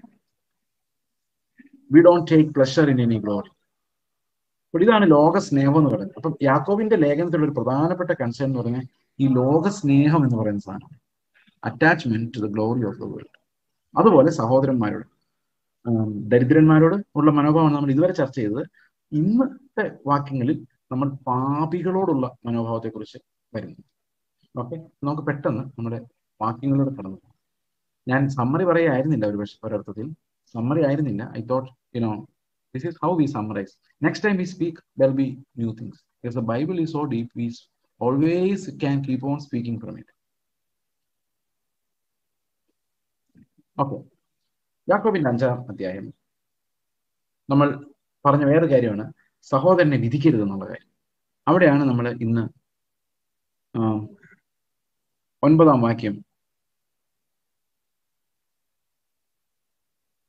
8-ാം വാക്യം നമ്മൾ ഇന്ന് ദീർഘക്ഷമയെ കുറിച്ച് പറഞ്ഞായിരുന്നു. നിങ്ങളുടെ ഹൃദയം സ്ഥിരമാക്കുവിൻ, കർത്താവിന്റെ പ്രത്യക്ഷ സമീപിച്ചിരിക്കും. So again steadfastness of faith. സഹോദരന്മാരെ, വിധിക്കപ്പെടാതിരിക്കാൻ ഒരുവന്റെ നേരെ ഒരുവൻ ഞെരങ്ങിപ്പോകരുത്, ന്യായാധിപതി വാദിക്കൽ ചെയ്തു. അപ്പൊ ശരിക്കും വിധിക്കുന്ന ആൾ അടുത്ത് വന്നിട്ടുണ്ട്. അതുകൊണ്ട് എന്ത് ചെയ്യരുത്? നിങ്ങൾ വിധിക്കരുത്. കാരണം ശരിക്കും വിധിക്കുന്നവന്റെ കയ്യിലേക്ക് അത് കൊടുത്തേക്ക്. അവൻ അടുത്ത് വന്നിട്ടുണ്ടല്ലോ, പിന്നെ നിങ്ങൾ എന്തിനാ ചാടുന്നത്? നിങ്ങൾ എന്തിനാ വിധിക്കാൻ നടക്കുന്നത്? U B vessels of Mercy. You don't condemn anyone. You be vessels of mercy and leave the judgments to the one who is standing at the door. And the real judge is coming. So we don't pretend as judges who are arbitrators of truth in our world, because the real judge is standing at the door. സഹോദരന്മാരെ, കർത്താവിന്റെ നാമത്തിൽ സംസാരിച്ച പ്രവാചകന്മാരെ കഷ്ടാനുഭവത്തിനും ദീർഘക്ഷമയ്ക്കും ദൃഷ്ടാന്തമായി വിചാരിച്ചുകൊള്ളുവേ. സഹിഷ്ണുത കാണിച്ചവരെ നാം ഭാഗ്യവാന്മാരെന്ന് പുകഴ്ത്തുന്നു. ഇയ്യോബിന്റെ സഹിഷ്ണുത നിങ്ങൾ കേട്ടും കർത്താവ് വരുത്തി അവസാനം കണ്ടുമിരിക്കുന്നു. കർത്താവ് മഹാകരുണയും മനസ്സരിവുള്ളവനുമല്ലോ. അപ്പൊ ദീർഘക്ഷമ പഠിപ്പിക്കാനായിരുന്നു ഇയ്യോബിന് ഇതെല്ലാം. ഇയ്യോബിന് എന്തിനാ ഇത്രയും കഷ്ടം വന്ന് നിങ്ങൾ ആലോചിച്ചിട്ടുണ്ടോ? Why did job Zafar that much? ഇപ്പൊ ചിലർ പറയുന്നത് സാത്താനുമായിട്ട് ദൈവം ഒരു ചലഞ്ച് ചെയ്തതാണ്. സാത്താനാര ദൈവമാണ്. ദൈവം എന്തിനാ സാത്താനോട് ചലഞ്ച് ചെയ്യുന്നത്? നമുക്ക് ദൈവത്തിന്റെ ഉദ്ദേശം പലപ്പോഴും മനസ്സിലാവില്ല. മോശെ പാറയോട് കൽപ്പിക്കുന്നതിന് പകരം പാറമേൽ അടിച്ചതിന് മോശയെ ശിക്ഷിച്ചു. അപ്പം പുതിയ നിയമത്തിൽ ഒരു വാക്യത്തിന്റെ സഹായത്തോടെ നമ്മൾ പറയുന്ന ഒരു കാര്യമാണ്, വൈബ്രേഷനോട് പറഞ്ഞാൽ അതിന്റെ എഫക്റ്റ് ഉള്ളൂ. ഞാനിപ്പോ അതിന് പോകുന്നില്ല. അത്രയും പുരുഷാരം മിസ്രൈമിൽ നിന്ന് പുറപ്പെട്ടു എങ്കിലും യോശുവയും കാലേബും മാത്രമാണ് അവകാശം പ്രാപിച്ചത്. കേട്ടിട്ടുണ്ടോ? ബൈബിളിൽ പറയുന്ന കാര്യം തന്നെയാണ്. പക്ഷെ ഒരു പ്രശ്നം, ഈ മോശെ നശിച്ചുപോയോ? മരുഭൂമി പെട്ടുപോയോ? പോയോ? പോയില്ലല്ലോ. മോശെ ഏലിയാവല്ലേ യേശുക്രിസ്തുവിനോട് സംസാരിച്ചോണ്ടിരുന്നത്. അപ്പൊ മരുഭൂമിയിൽ പട്ടുപോയ ഒരാളെങ്ങനെയാണ് യേശുക്രിസ്തുവായിട്ട് സംസാരിക്കുന്നത്? പിന്നെ എന്തിനാ മോശെ ആ നിസ്സാര കാര്യത്തിന് ദൈവം ശിക്ഷിച്ചത്? പാറയോട് കൽപ്പിക്കാൻ പറഞ്ഞു, അടിച്ചു. എന്തിനാ അടിച്ചെന്നറിയും? ജനങ്ങളുടെ അവിശ്വാസം കണ്ട് മടുത്തു, ദൈവത്തെ സംശയിച്ചിട്ട്. ദൈവത്തെ സംശയിച്ചു എന്നുള്ളൊരു സൂചന ഉണ്ടെങ്കിലും അവന്റെ പ്രധാന കൺസേൺ എന്ന് പറയുന്നത് ഇതായിരുന്നു. പക്ഷെ ദൈവം ശിക്ഷിച്ചു. വാഗ്ദത്ത നാട്ടിലോട്ട് കയറ്റിക്കൊണ്ട് പോയില്ല. എന്തുകൊണ്ടാണ്? നമ്മൾ നോക്കുമ്പോൾ മോശ ശിക്ഷിച്ചോലെ തോന്നുന്നു. ശരിക്കും അല്ല. കാരണം ഇത്രയും നാളും അവർക്ക് വേണ്ടത് ഒരു നിയമകർത്താവിനെയായിരുന്നു. മോശ ഒരു ലേവ്യനാണ്, നിയമകർത്താവാണ്. ഇനി നിയമകർത്താവിന്റെ ആവശ്യമില്ല. ഇനി വേണ്ടത് രാജ്യങ്ങൾ കീഴടക്കുന്ന ഒരു സേനാധിപനെയാണ്. അത് ലേവ്യ ഗോത്രത്തിൽ നിന്നല്ല വരേണ്ടത്. ഇനി ജോഷുവയുടെ കാലം. പുതിയ ദേശം കൈയടക്കേണ്ടത് ഒരു സേനാധിപനാണ്. യുദ്ധം ചെയ്യാൻ ലേവ്യന് അവകാശമില്ല. ദൈവത്തിന്റെ സമയത്ത് ദൈവം അടുത്തയാളെ എഴുന്നേൽപ്പിക്കാൻ ആദ്യത്തെ മാറ്റി. അതിനൊരു കാരണമുണ്ടായി. മോശയ്ക്ക് ഒരു അടി കൊടുക്കേണ്ടതും ആവശ്യമായിരുന്നു. അത് ദൈവം കൊടുക്കുകയും ചെയ്തു. പക്ഷെ ദൈവത്തിന്റെ ഉദ്ദേശമാണ് ഇതിലൂടെ എല്ലാം ദൈവം നിറവേറ്റിയത്. അപ്പൊ ഒറ്റ ചോദ്യം ചോദിച്ചു, മോശ പാറമേൽ അടിച്ചുകൊണ്ടാണോ കർത്താവ് അവനോട് അങ്ങനെ ചെയ്തത്? ആണ്. അതാണ് നമ്മൾ കാണുന്നത്. പക്ഷെ അതിന്റെ പുറകിലുള്ള ദൈവത്തിന്റെ റീസണും കൂടെ അതിന്റെ കൂടെ വർക്ക് ചെയ്യുന്നുണ്ട്. ദൈവം ഓരോ കാര്യങ്ങൾ ചെയ്യുമ്പോൾ അതിനകത്ത് അവന്റെ എറ്റേണൽ പർപ്പസ് ഇങ്ങനെ അതിന്റെ ബാക്കിലൂടെ അത് റണ്ണിങ് ആണ്. അപ്പൊ ഇയ്യോബിന്റെ കാര്യം നോക്കുമ്പോൾ നമുക്ക് അങ്ങനെ തന്നെ. ഇയ്യോബിനെ സാത്താനുമായിട്ട് സംസാരിച്ച ശേഷമാണ് ഇയ്യോബിനോട് ദൈവം സാത്താനോട് പറയുന്നത്, നീ ഇയ്യോബിനെ വേണമെന്ന് കൈകാര്യം ചെയ്തത് അല്ലെ, ജീവനെ തുടരുത്. പക്ഷെ ശരിക്കും ഇയ്യോബിന് എന്തിനാ ദൈവം ശിക്ഷിച്ചത്? ഇയ്യോബിന് മാത്രമല്ല ഇയ്യോബിനോ അവന്റെ അതിനെ ഇയ്യോബിനും സാത്താനും ഒരു കാര്യം അറിയാം, ഇയ്യോബിന്റെ പാപമൊന്നുമില്ല. ആർക്കൊക്കെ അറിയാം? ഇയ്യോബിന് സാത്താനും അറിയാം. സാത്താൻ നോക്കിയിട്ട് ഒരു പാപം കാണാൻ പറ്റും, ഇയ്യോബ് നോക്കിയിട്ടൊന്നും കാണാം. കൂട്ടുകാർ വരുമ്പോൾ പറയുന്നുണ്ട് എന്തൊക്കെയോ ഉണ്ടെന്ന്, പക്ഷെ അവർക്കൊന്നും കാണാൻ പറ്റുന്നില്ലെങ്കിലും അവർ ഇയ്യോബ് നീതിമാനാന്ന് വിശ്വസിക്കുന്നില്ല. എന്തോ ഒപ്പിച്ചിട്ടുണ്ടല്ലേ ദൈവം ഇങ്ങനെ ചെയ്യില്ലെന്നാണ് അവർ വിചാരിക്കുന്നത്. ഈ ഈ ഇയ്യോബിന് സ്വർഗത്തിൽ പോകാൻ പറ്റിയല്ല. അതിന്റെ കാരണം എന്താ വെച്ച് കഴിഞ്ഞാൽ അവൻ നീതിമാനാണെന്ന് അവൻ വിചാരിച്ചാൽ അവൻ ശുദ്ധിയുള്ളവനല്ല. അവൻ സ്വയനീതീകരണത്തിന്റെ ആണ്. ഐ ആം റൈച്ചസ് എന്ന് അവനവന് തോന്നിയാൽ he is not fit for heaven. കാരണം സ്വയനീതീകരണം ദൈവത്തോടുള്ള റിബല്യൻ. അതുകൊണ്ട് ദൈവം എന്ത് ചെയ്തു? അവനെ അനുതാപം കൊണ്ട് നിലവിളിപ്പിച്ചു. ഇയ്യോബ് പറയുവാണ്, ഞാൻ നിന്നെക്കുറിച്ച് ഒരു കേൾവി മാത്രമേ കേട്ടിരുന്നുള്ളൂ, ഇപ്പോൾ എൻ്റെ കണ്ണുകൊണ്ട് ഞാൻ നിന്നെ കാണുന്നു, അതുകൊണ്ട് ഞാൻ അനുതപിച്ച് എന്നെ തന്നെ വെറുത്തെന്ന പറയുന്നത്. അത്രയും കർത്താവ് അവനെ തകർന്നു കളഞ്ഞു. എന്നെ തന്നെ വെറുത്ത്, ഞാൻ ദൈവത്തോട് മറുത്ത് സംസാരിച്ചു പോയല്ലോ, ഞാൻ നീതിമാനാണെന്ന് വിചാരിച്ച് സംസാരിച്ചു പോയല്ലോ, എന്നിട്ട് അതിന് എന്നെ തന്നെ വെറുത്ത് ഞാൻ പൊടിയിലും ചാരത്തിലും കിടന്ന് അനുതപിക്കുന്ന ഇയ്യോബിനെ കൊണ്ട് പറയിപ്പിക്കാൻ വേണ്ടിയാണ്. അതിനുശേഷമുള്ള ഇയ്യോബാണ് ശരിക്കും നീതിമാൻ. Because he is now justified by God. ഈ ഒരു ബ്രോക്കൺനെസ് കർത്താവിന് കൊണ്ടുവരാൻ വേണ്ടിയാണ്. സാത്താനൊക്കെ കർത്താവിന് വെറും ഇൻസ്ട്രുമെന്റ്സ് ആണ്. സാത്താനെ വെച്ചാണ് അവനെ നിരപ്പാക്കി ശരിയാക്കി എടുത്തത്. കാരണം ഏതവൻ എന്ത് ചെയ്താലും ദൈവം അത് നന്മയ്ക്കായി കൂടിയാണ്. നമ്മുടെ ജീവിതത്തിലും ദൈവം എല്ലാം ചെയ്യുന്ന ഇങ്ങനെ പല പരീക്ഷണങ്ങളിലൂടെയും സഹിഷ്ണുത പഠിപ്പിച്ചൊക്കെയാണ് ദൈവം എല്ലാ കാര്യങ്ങളും ചെയ്യുന്നത്. God will keep on doing it, and that's his work. Okay, so we are thankful. അപ്പോ ഇവിടെ ഇയ്യോബിന്റെ സഹിഷ്ണുത ഇതെല്ലാം ഉണ്ടാക്കുന്ന എന്താണെന്നറിയാമോ? ഒരു സ്റ്റേബിൾ ഫെയ്ത്താണ്. അവർ ദീർഘക്ഷമയോടെ പതറിപ്പോകാത്ത ഒരു വിശ്വാസത്തിന്റെ ബാക്ക്ഗ്രൗണ്ട് അത് ക്രിയേറ്റ് ചെയ്യുക ദൈവം. പരീക്ഷണങ്ങളുടെ കടത്തിവിട്ട് ഫലം പുറപ്പെടുവിക്കുന്ന സ്ഥിരമായ ഒരു വിശ്വാസത്തെ നമ്മുടെ ഉള്ളിൽ ക്രിയേറ്റ് ചെയ്യുകയാണ് ദൈവം ചെയ്യുന്നത്. ഓക്കെ, അടുത്ത വാക്യം നമ്മൾ കാണുമ്പോൾ ഇവരെ നമ്മൾ ഒരു എക്സാമ്പിൾസ് ആയിട്ട് എടുത്തോളാണ് പറയുന്നത്. കാരണം we have to go through that narrow gate. ഇയ്യോബിന് സമൃദ്ധിയുള്ള ഒരു ജീവിതം ജീവിക്കാനാണെങ്കിൽ ഈ ഇടുക്കുവഴിയുടെ പോകണ്ടായിരുന്നു. പക്ഷെ ഇയ്യോബ് ഒരു വിശ്വാസവീരനായി മാറിയതായി ഇടുക്കുവഴിയുടെ പോയുണ്ട്. അബ്രഹാം അങ്ങനെ തന്നെയാണ്. അവൻ ഇടുക്കുവഴിയുടെ പോയോണ്ടാണ് ക്രിസ്തു ദൈവം കൈപ്പണിയെ പണിയുന്ന അടിസ്ഥാനമുള്ള നഗരത്തിന് വേണ്ടി കാത്തിരിക്കാനാണ് പറ്റും. മോശയുടെ മുമ്പിൽ ആ പ്രഷർ ഉണ്ടായതുകൊണ്ടാണ് അവൻ ക്രിസ്തുവിന്റെ നിന്ദ തെരഞ്ഞെടുത്തത്. ഇടുക്കുവഴിയിലൂടെ പോകാതെ, അത് സന്തോഷിക്കാതെ, ആ ഒരു അസറ്റിൽ പുകഴാതെ ഒരു വിശുദ്ധനും ഉണ്ടാകുന്നില്ല. ഓക്കെ, സഹിഷ്ണുത കാണിച്ചവരെ നാം ഭാഗ്യവാന്മാരെന്ന് പുകഴ്ത്തുന്നു. ഇയ്യോബിന്റെ സഹിഷ്ണുത നിങ്ങൾ കേട്ടും കർത്താവ് വരുത്തി അവസാനം കണ്ടുമിരിക്കുന്നു. എന്തവസാനത്തെ കുറിച്ചാ? ആ ധനം കിട്ടിയതല്ല, അവനെ ബ്രേക്ക് ചെയ്ത് അവനെ വിശുദ്ധനാക്കി മാറ്റിയതാണ് നമ്മൾ കാണേണ്ട ആ അവസാനം, ഇയ്യോബിന്റെ അവസാനം എന്ന് പറയുന്നത്. And he was a broken person, so he was offering sacrifices for his friends who were ridiculing him. Okay, ഇനി അടുത്തൊരു കാര്യം പറയുന്നത്, നമ്മുടെ ടൈം ഇത്തിരി കുറവായതിനാൽ സത്യം ചെയ്യുന്നതിനെ കുറിച്ച് നേരത്തെ പറഞ്ഞിട്ടുണ്ട്. വിശേഷ സഹോദരന്മാരെ, സ്വർഗത്തെയോ ഭൂമിയോ മറ്റാവുന്നതിനെ ചൊല്ലി സത്യം ചെയ്തത് ശിക്ഷാവിധിയിൽ അകപ്പെടാതിരിപ്പാൻ നിങ്ങൾ ഉവ്വ എന്ന് പറഞ്ഞാൽ ഉവ്വെന്നും ഇല്ല എന്ന് പറഞ്ഞാൽ ഇല്ല എന്നും ആയിരിക്കട്ടെ.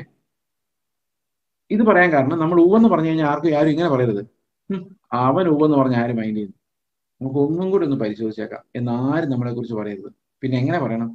ഓ, ചെയ്സ് ഉവ്വെന്ന് പറഞ്ഞല്ലേ, എന്നാ പിന്നെ നമ്മൾ ഇങ്ങനെ നോക്കിയിട്ട് കാര്യമില്ല, അവൻ സത്യം പറയും. ഇതാണ് നമ്മൾ ഉണ്ടാക്കുന്ന ടെസ്റ്റ് മണി. അപ്പൊ നമ്മൾ പറയുന്നതാണ്, വിശ്വസിക്കുക ബ്രദറെ, സത്യം ബ്രദറെ, ദൈവമാണ്, സ്വർഗമാണെന്നൊന്നും പറയേണ്ടി വരില്ല. കാരണം എന്താ? എന്റെ വാക്ക് ഉവ്വെന്നാണെങ്കിൽ അത് ഉവ്വെന്നാണ്. നമ്മുടെ വീട്ടിൽ അങ്ങനെയാണോ? നമ്മുടെ ഒരു കാര്യം പറഞ്ഞാൽ നമ്മുടെ കുട്ടികളോട് ചോദിച്ചു നോക്കിയേ, പപ്പ കള്ളം പറയുമോ, നിന്റെ അഭിപ്രായം എന്താണ് ചോദിക്കണേ ഇന്ന് എല്ലാവരോടും. രഹസ്യമായിട്ട് ചോദിച്ചാൽ മതി, അങ്ങോട്ട് പറയണം, ആരോടും പറയില്ലേ എന്ന് പറഞ്ഞ് രഹസ്യമായിട്ട് ചോദിച്ചാൽ മതി. അമ്മ കള്ളം പറയുമോ? മക്കളെ, നിങ്ങളുടെ അപ്പനും അമ്മയും കള്ളം പറയുമോ? അപ്പൻ ഊവെന്ന് പറഞ്ഞ ഊവെന്നാണോ? അമ്മ ഊവെന്ന് പറഞ്ഞ ഊവെന്നാണോ? അപ്പൊ കള്ളം പറയുന്നുണ്ട് കുഴപ്പമില്ല നിങ്ങൾ വിചാരിക്കരുത് കേട്ടോ. നിങ്ങളുടെ അപ്പനും അമ്മയും നന്നാവണം, നിങ്ങൾ നന്നാവണം. നിങ്ങളുടെ വാക്ക് ഉവ് എന്നാണെങ്കിൽ അത് ഉവ് എന്ന് തന്നെ വരണം. ഇതൊരു വലിയ വിറ്റ്നസിംഗ് ആണ്. സത്യം പറഞ്ഞാൽ ഛേദം വന്നാലും അത് അങ്ങനെ തന്നെയാണ് സത്യം. വലിയ പാടാ. പക്ഷെ നമ്മൾ വളർത്തിക്കൊണ്ടുവരുന്ന പിള്ളേരുടെ അടുത്ത് നമ്മൾ വ്യാജം സംസാരിച്ചാൽ they will take as justification. If you say one lie, they will tell you back 10 lies. Then you cannot even ask. You would say, you were lying that day, so why can't I lie? ഇതാ നമ്മുടെ പിള്ളേരെ മാനസാന്തരപ്പെടുത്താൻ പോലും പറ്റാം. നമ്മുടെ ഈ വലിയ വാചകവും ഒന്നുമില്ലാത്ത ജീവിതവും അവർ കണ്ടുകൊണ്ടിരിക്കും. ദൈവം നമ്മളെല്ലാവരെയും സഹായിക്കുമാറാണ്. ഓക്കെ. പിന്നെ ഈ അടുത്തിടെ പിള്ളേരെ കുറിച്ച് ഒരു കാര്യം ഒരു സഹോദരി എന്ന് പറഞ്ഞു. ചേച്ചി, ഇപ്പോഴത്തെ പിള്ളേര് ഭയങ്കര ഓണസ്റ്റാണ്. അവർക്ക് വിശ്വാസം ഉണ്ടെങ്കിലേ ഒരു വിശ്വാസം ഉണ്ടെന്ന് പറയുള്ളൂ. നമ്മൾ അങ്ങനെയല്ല. നമ്മൾ വിശ്വാസം ഇല്ലാത്തപ്പോഴും വിശ്വാസം ഉണ്ടെന്ന് പറഞ്ഞിട്ടുണ്ട്. ശരിയാണോ അത്? എനിക്കറിയാൻ പറ്റില്ല. നിങ്ങളൊന്ന് ആലോചിച്ച് നോക്കിയാൽ ചിലപ്പോൾ ശരിയായിരിക്കും. ഇത് ബൈബിളിലുള്ള കാര്യമല്ലാത്തതുകൊണ്ട് നമുക്ക് ഉറപ്പ് പറയാൻ പറ്റില്ല. ഇതൊക്കെ ഓരോരുത്തരുടെ ഒബ്സർവേഷൻ ആണ്. I think to an extent it is right. New generation is more honest than our previous generation. എനിക്ക് തോന്നുന്നില്ല. ദേ ആർ ലെസ് ഹിപ്പോക്രാറ്റിക്, പക്ഷെ ലെസ് സ്പിരിച്വൽ ഓൾസോ. അതൊരു അപകടമാണ്. They need to be more spiritual and less hypocritical. Okay. ഇനി അടുത്തൊരു വലിയ കാര്യം വരുന്നത്, ഇത് വേഴ്സ് ബൈ വേഴ്സ് പഠനമല്ല. അതുകൊണ്ട് ഞാൻ പ്രധാനപ്പെട്ട ഒരു തീമിലേക്ക് പോവുകയാണ്. നിങ്ങൾ ദീനമായി കിടക്കുന്നവൻ സഭയിലെ മൂപ്പന്മാരെ വരുത്തട്ടെ, അവർ കർത്താവിന്റെ നാമത്തിൽ അവനെ എണ്ണ പൂശി അവന് വേണ്ടി പ്രാർത്ഥിക്കട്ടെ. എന്ന വിശ്വാസത്തോടുകൂടിയ പ്രാർത്ഥന ദീനക്കാരനെ രക്ഷിക്കും. കർത്താവ് അവനെ എഴുന്നേൽപ്പിക്കും. അവൻ പാപം ചെയ്തിട്ടുണ്ടെങ്കിൽ അവനെ ക്ഷമിക്കും. നിങ്ങളുടെ വീട്ടിലോ, നിങ്ങളുടെ ചർച്ചിലുണ്ടോ എണ്ണ? പ്രാർത്ഥിച്ച വിശുദ്ധ എണ്ണ, പ്രാർത്ഥിച്ച വെള്ളം പ്രാർത്ഥിച്ചു കൊടുക്കാറുണ്ട്. ചില പാസ്റ്റർമാര് പഞ്ചസാര പ്രാർത്ഥിച്ച് വിതറാറുണ്ട്. ചില സ്ഥലങ്ങളിലൊക്കെ അവകാശം പറഞ്ഞു ഉപ്പ് വിതറാറുണ്ട്. അങ്ങനെയൊക്കെ പരിപാടികളൊക്കെ ഉണ്ട്.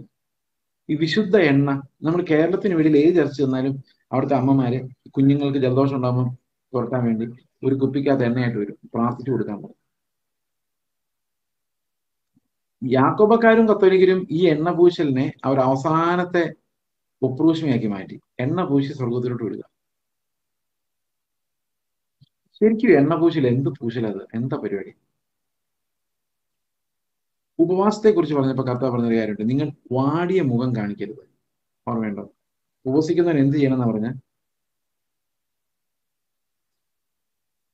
ഉപവസിക്കുന്നവർ കുളിച്ച് തലയിൽ എണ്ണ തേച്ച് നല്ല മിടുക്കൻ ജില്ലെന്ന് പറഞ്ഞു. കാരണം ആരും പറയരുത് ഇവൻ ഉപവാസം എടുത്ത് കണ്ടോ, എന്തൊരു ഉപവാസിയാണോ, എന്തൊരു പ്രാർത്ഥന പറയരുത്.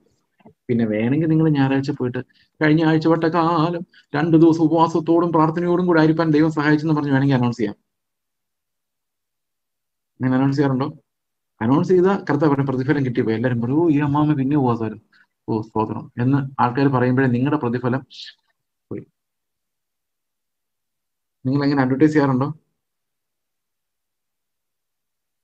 ഓക്കെ. അപ്പോൾ ഉപവസിക്കുമ്പോൾ നിങ്ങൾ കപടഭക്തിക്കാരെ പോലെ വാടിയ മുഖം കാണിക്കരുത്. നീ ഉപവസിക്കുമ്പോൾ നിന്റെ ഉപവാസം മനുഷ്യർക്കല്ല, രഹസ്യത്തിലുള്ള നിന്റെ പിതാവിന് വിളങ്ങേണ്ടതിന് തലയിൽ എണ്ണ തേച്ച് മുഖം കഴുകുക എന്ന് പറഞ്ഞ ആൾക്കാർ കാണുന്നത്, ഓ ഒന്നും കഴിച്ചില്ല എന്നുള്ള രീതിയിൽ ഇരിക്കരുത്. നല്ല കഴിച്ച് ആരോഗ്യമായിട്ട് എണ്ണയൊക്കെ തേച്ച്. അപ്പൊ ഈ രോഗി എന്തിനാ ചുമ്മാ കട്ടിലെ കിടക്കുന്നതിന് എണ്ണ പൂശുന്നത്? എന്റെ വിശ്വാസത്തിന്റെ അടയാളമായിട്ട്. അപ്പൊ എന്തായിരിക്കും വിശ്വസിക്കുന്നത്?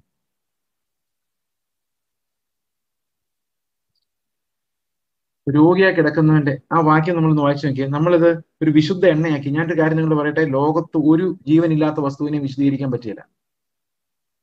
അങ്ങനെ ഒരു വിശുദ്ധ എണ്ണ എന്ന് പറഞ്ഞൊരു പരിപാടിയില്ല, വിശുദ്ധ ഒന്നുമില്ല, വിശുദ്ധ തുണിയില്ല. യാക്കോബക്കാർ ആഘോഷിക്കുന്ന പോലത്തെ ശ്വാസം, ഇതൊന്നും വിശുദ്ധ സാധനം എന്നും പറഞ്ഞൊരു സാധനമേ ഇല്ല. മനുഷ്യരാണ് വിശുദ്ധര്. ഓക്കെ. ഇവിടെ പറയുന്ന വാക്യം നമ്മൾ വായിച്ചാല്, നിങ്ങൾ ദീനമായി കിടക്കുന്നവൻ സഭയിൽ മൂപ്പന്മാർ വരുത്തട്ടെ, അവൻ കർത്താവിന്റെ നാമത്തിൽ അവനെ എണ്ണ പൂശി അവന് വേണ്ടി പ്രാർത്ഥിക്കട്ടെ. എന്തിനാ എണ്ണ പൂശുന്നേ? എന്നാൽ വിശ്വാസത്തോട് കൂടിയ പ്രാർത്ഥന ദീനക്കാരനെ രക്ഷിക്കും. എന്തിനാ എണ്ണ പൂശുന്നത്? To show the faith. ഇവൻ എഴുന്നേൽക്കും എന്നുള്ള ഫെയ്ത്ത് കാണിക്കാൻ വേണ്ടിയാണ്. വിശ്വാസത്തിന്റെ അടയാളമായിട്ട്. എണ്ണ വാഴ്ത്തിയ എണ്ണയൊന്നുമല്ല. ആണോ? വാഴ്ത്തിയ എണ്ണയൊന്നുമില്ല. എണ്ണ പൂശി അവനെ എണ്ണ സ്തോത്രം ചെയ്ത് പൂശിയെന്നോ എണ്ണ വാഴ്ത്തി പൂശാനൊന്നുമില്ല. എണ്ണ അപ്ലൈ ചെയ്യുക. എന്തിനു വേണ്ടി എണ്ണ അപ്ലൈ ചെയ്യുന്നത്? അവൻ എഴുന്നേറ്റ് നടക്കും എന്നവൻ വിശ്വസിക്കുക. എണ്ണ പൂശിയേക്കും. അതിന് എന്തിനു വേണ്ടി എണ്ണ പൂശുന്നത്? മുഖം കഴുകാൻ വേണ്ടി, എഴുന്നേറ്റ് ഫ്രഷ് ആകാൻ വേണ്ടി. കട്ടിലേക്ക് കിടക്കുന്നവൻ എന്തിനാ അവന്റെ തലയിൽ എണ്ണ? അതാ തലയെണ്ണ മുഴുവൻ വൃത്തികേടാക്കത്തില്ലേ ഉള്ളൂ. എന്തെങ്കിലും പ്രയോജനമുണ്ടോ കട്ടിലെ മണ്ടെന്ന് കിടക്കുന്നതിന്റെ തലയിൽ എണ്ണ തേച്ചിട്ട്? എണ്ണ തേക്കുന്നത് അവൻ എഴുന്നേക്കാൻ വേണ്ടിയാണ്. ഫെയ്ത്താണ്. പണ്ടൊരു കഥ കേട്ടിട്ടില്ലേ? കുറെ ആൾക്കാർ മഴയ്ക്ക് വേണ്ടി പ്രാർത്ഥിക്കാൻ പോയിട്ട് ഒരു കൊച്ചു മാത്രം കുട എടുത്തുകൊണ്ട് പോയി. അതിനർത്ഥം എന്താ? പ്രാർത്ഥിക്കുമ്പോൾ എന്ത് സംഭവിക്കും? മഴ പെയ്യുന്ന ആ കൊച്ചു മാത്രം വിശ്വസിച്ചു. ബാക്കി എല്ലാവരും മഴയ്ക്ക് വേണ്ടി പ്രാർത്ഥിച്ച് കുടയില്ലാതെ പോയി. മഴ നനഞ്ഞ് തിരിച്ചു വന്നു. ആർക്കും വിശ്വാസമില്ലായിരുന്നു. ഈ കൊച്ചു മാത്രം കുടയായിട്ട് പോയി എന്ന് പറയുന്ന പോലെ രോഗിക്ക് വേണ്ടി പ്രാർത്ഥിക്കുമ്പോൾ എണ്ണ പൂശി എന്ന് പറഞ്ഞാൽ രോഗം മാറി എന്ന് അവൻ വിശ്വസിച്ചു. ഓക്കെ. എന്നാൽ വിശ്വാസത്തോടെ പ്രാർത്ഥന ദീനക്കാരനെ രക്ഷിക്കും. കർത്താവ് അവനെ എഴുന്നേൽപ്പിക്കും. കണ്ടോ? കർത്താവ് അവനെ എഴുന്നേൽപ്പിക്കും. അപ്പൊ എന്തിന്റെ അടയാളോ എണ്ണ? എഴുന്നേറ്റ് പോവാൻ ഞാൻ എന്നുള്ളതിന്റെ അടയാളം. അല്ലാതെ പുതിയ നിയമത്തിൽ ഇങ്ങനെയുള്ള ടെക്നിക്കുകളൊന്നുമില്ല. ഓക്കെ. വിശ്വാസത്തോടെ പ്രാർത്ഥന ദീനക്കാരനെ രക്ഷിക്കും. കർത്താവിനെ എഴുന്നേൽപ്പിക്കും. അവൻ പാപം ചെയ്തിട്ടുണ്ടെങ്കിൽ അവനോട് ക്ഷമിക്കും. എന്നാൽ നിങ്ങൾക്ക് രോഗശാന്തി വരേണ്ടതിന് പാപങ്ങൾ ഏറ്റുപറഞ്ഞ് ഒരുവൻ പ്രാർത്ഥിപ്പിൻ.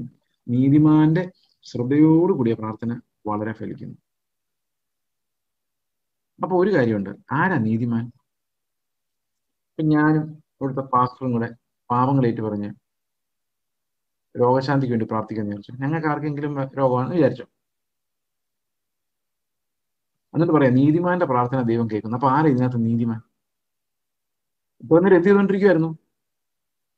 പാപങ്ങൾ ഏറ്റു പറഞ്ഞുകൊണ്ടിരിക്കുവല്ലായിരുന്നു. നീതിമാനാണെങ്കിൽ പിന്നെ എന്തിനാ പാപങ്ങൾ ഏറ്റു പറയുന്നത്? അപ്പൊ ആരാ ശരിക്കും നീതിമാൻ? ഈ പാപങ്ങൾ ഏറ്റു പറയുന്നവനാണ് നീതിമാൻ. ചുങ്കക്കാരനാണ് നീതിമാൻ. പാപങ്ങൾ മറച്ചു വെക്കുന്നവനല്ല, പാപങ്ങൾ ഏറ്റു പറയുന്നവനെയാണ് അവിടെ നീതിമാൻ എന്ന് വിളിച്ചിരിക്കുന്നത്. ചുങ്കക്കാരൻ പറയുന്നില്ലേ, അയ്യോ പാപിയായ എന്നോട് കരുണയുണ്ടാകണമേ, അവൻ നീതീകരിക്കപ്പെട്ടവനായി വീട്ടിലേക്ക് വന്നു. He went home justified. So who is justified? Who is called a righteous man? Who confesses his sins. അപ്പൊ പാസ്റ്റർ നമ്മൾ പറയുന്നില്ല അനോയിന്റഡ്, അവൻ ഭയങ്കര അനോയിന്റിങ് ആണ്, അയാൾ പ്രാർത്ഥിച്ച രോഗം മാറും. പക്ഷെ പാപം ഏറ്റു പറഞ്ഞില്ല, നീതിമാനായില്ല. എല്ലാരോടും പാപങ്ങൾ ഏറ്റു പറയാൻ പോകണ്ട കേട്ടോ, നാട് മുഴുവൻ മുന്നറിമ കൊടുത്ത പോലെ ആവും. ഇന്നലെ ഒരാൾ എന്നോട് ചോദിച്ചു, ഞാൻ പാവങ്ങൾ ഏറ്റു പറയട്ടെ ചർച്ച? ഞാൻ പറഞ്ഞു, ദയവായിട്ട് നീ ചിലപ്പോൾ പാവത്തിൽ നിന്ന് രക്ഷപ്പെടുമായിരിക്കും, പക്ഷെ നിന്നെ ആ സംശയത്തോടെ കാണുന്ന ഒരു 50 പേരെങ്കിലും സഭയിലുണ്ടാവും. അതുകൊണ്ട് ആ പണിക്ക് പോകണ്ട. കാരണം പരിജ്ഞാനത്തോടെ ഒരു പാവിയെ സ്വീകരിക്കുന്ന ആൾക്കാർ വളരെ കുറവായിരിക്കും. അതുകൊണ്ട് കാണുന്നവരുടെ അടുത്തെല്ലാം പാവം ഏറ്റു പറഞ്ഞ അവസാനം കുളമാകരുത് കേട്ടോ. അതുകൊണ്ട് നിങ്ങൾക്ക് ഒരു മെന്റർ ഉണ്ടെങ്കിൽ, ഭാര്യയും ഭർത്താവും തമ്മിൽ പ്രശ്നം ഉണ്ടെങ്കിൽ അവരവർ തന്നെ ഇരുന്ന് പരസ്പരം പാപങ്ങൾ ഏറ്റു പറഞ്ഞ് കൺഫസ് ചെയ്ത് പ്രാർത്ഥിക്കണം. അതേ സമയത്ത് നിങ്ങൾക്ക് പറ്റുന്നില്ലെങ്കിൽ നിങ്ങൾ ഒരു മെന്റർ, ഒരു സ്പിരിച്വൽ മെന്ററിനെ അടുത്ത് പാപങ്ങൾ ഏറ്റു പറഞ്ഞു. ഇന്നത്തെ മെന്റർമാരെ വിശ്വസിക്കാൻ പാടാ, പക്ഷെ അത് സൂക്ഷിച്ച് കർത്താവിനോട് പ്രാർത്ഥിച്ച് വിശ്വസ്തരായ ആളുകളുടെ അടുത്ത് മാത്രമേ ഈ കൺഫെഷൻ പരിപാടിക്ക് പോകാവൂ. തന്നെയല്ല, ഇങ്ങോട്ടും കൺഫസ് ചെയ്യാനുള്ള തൻ്റെ ഇടം അയാൾക്കുണ്ടെങ്കിൽ അയാളുടെ അടുത്ത് കൺഫസ് ചെയ്തിട്ട് കാര്യമുള്ളൂ. അല്ലാതെ അച്ഛന്മാരെ പോലെ കൺഫെഷൻ കേൾക്കാൻ ഇരിക്കുന്ന ആളെ വിശ്വസിക്കരുത്. ഇങ്ങനൊരു മധ്യസ്ഥൻ നമുക്കില്ല. ഞാൻ എൻ്റെ പാപങ്ങൾ ഏറ്റു പറയാൻ ഞാൻ ചില സമയത്ത് ഓർത്തുണ്ട്, കർത്താവ് ആരോടെങ്കിലും ഏറ്റു പറയാൻ ആരെയും കിട്ടുന്നില്ലല്ലോ. അപ്പൊ എനിക്കൊരു കാര്യം മനസ്സിലായി, ആരെയും കിട്ടുന്നില്ലാത്തതിന്റെ കാര്യം വെച്ച് കഴിഞ്ഞാൽ എനിക്ക് എല്ലാവരും എന്നെക്കാളും ലോ ആയിട്ട് തോന്നുന്നുണ്ട്.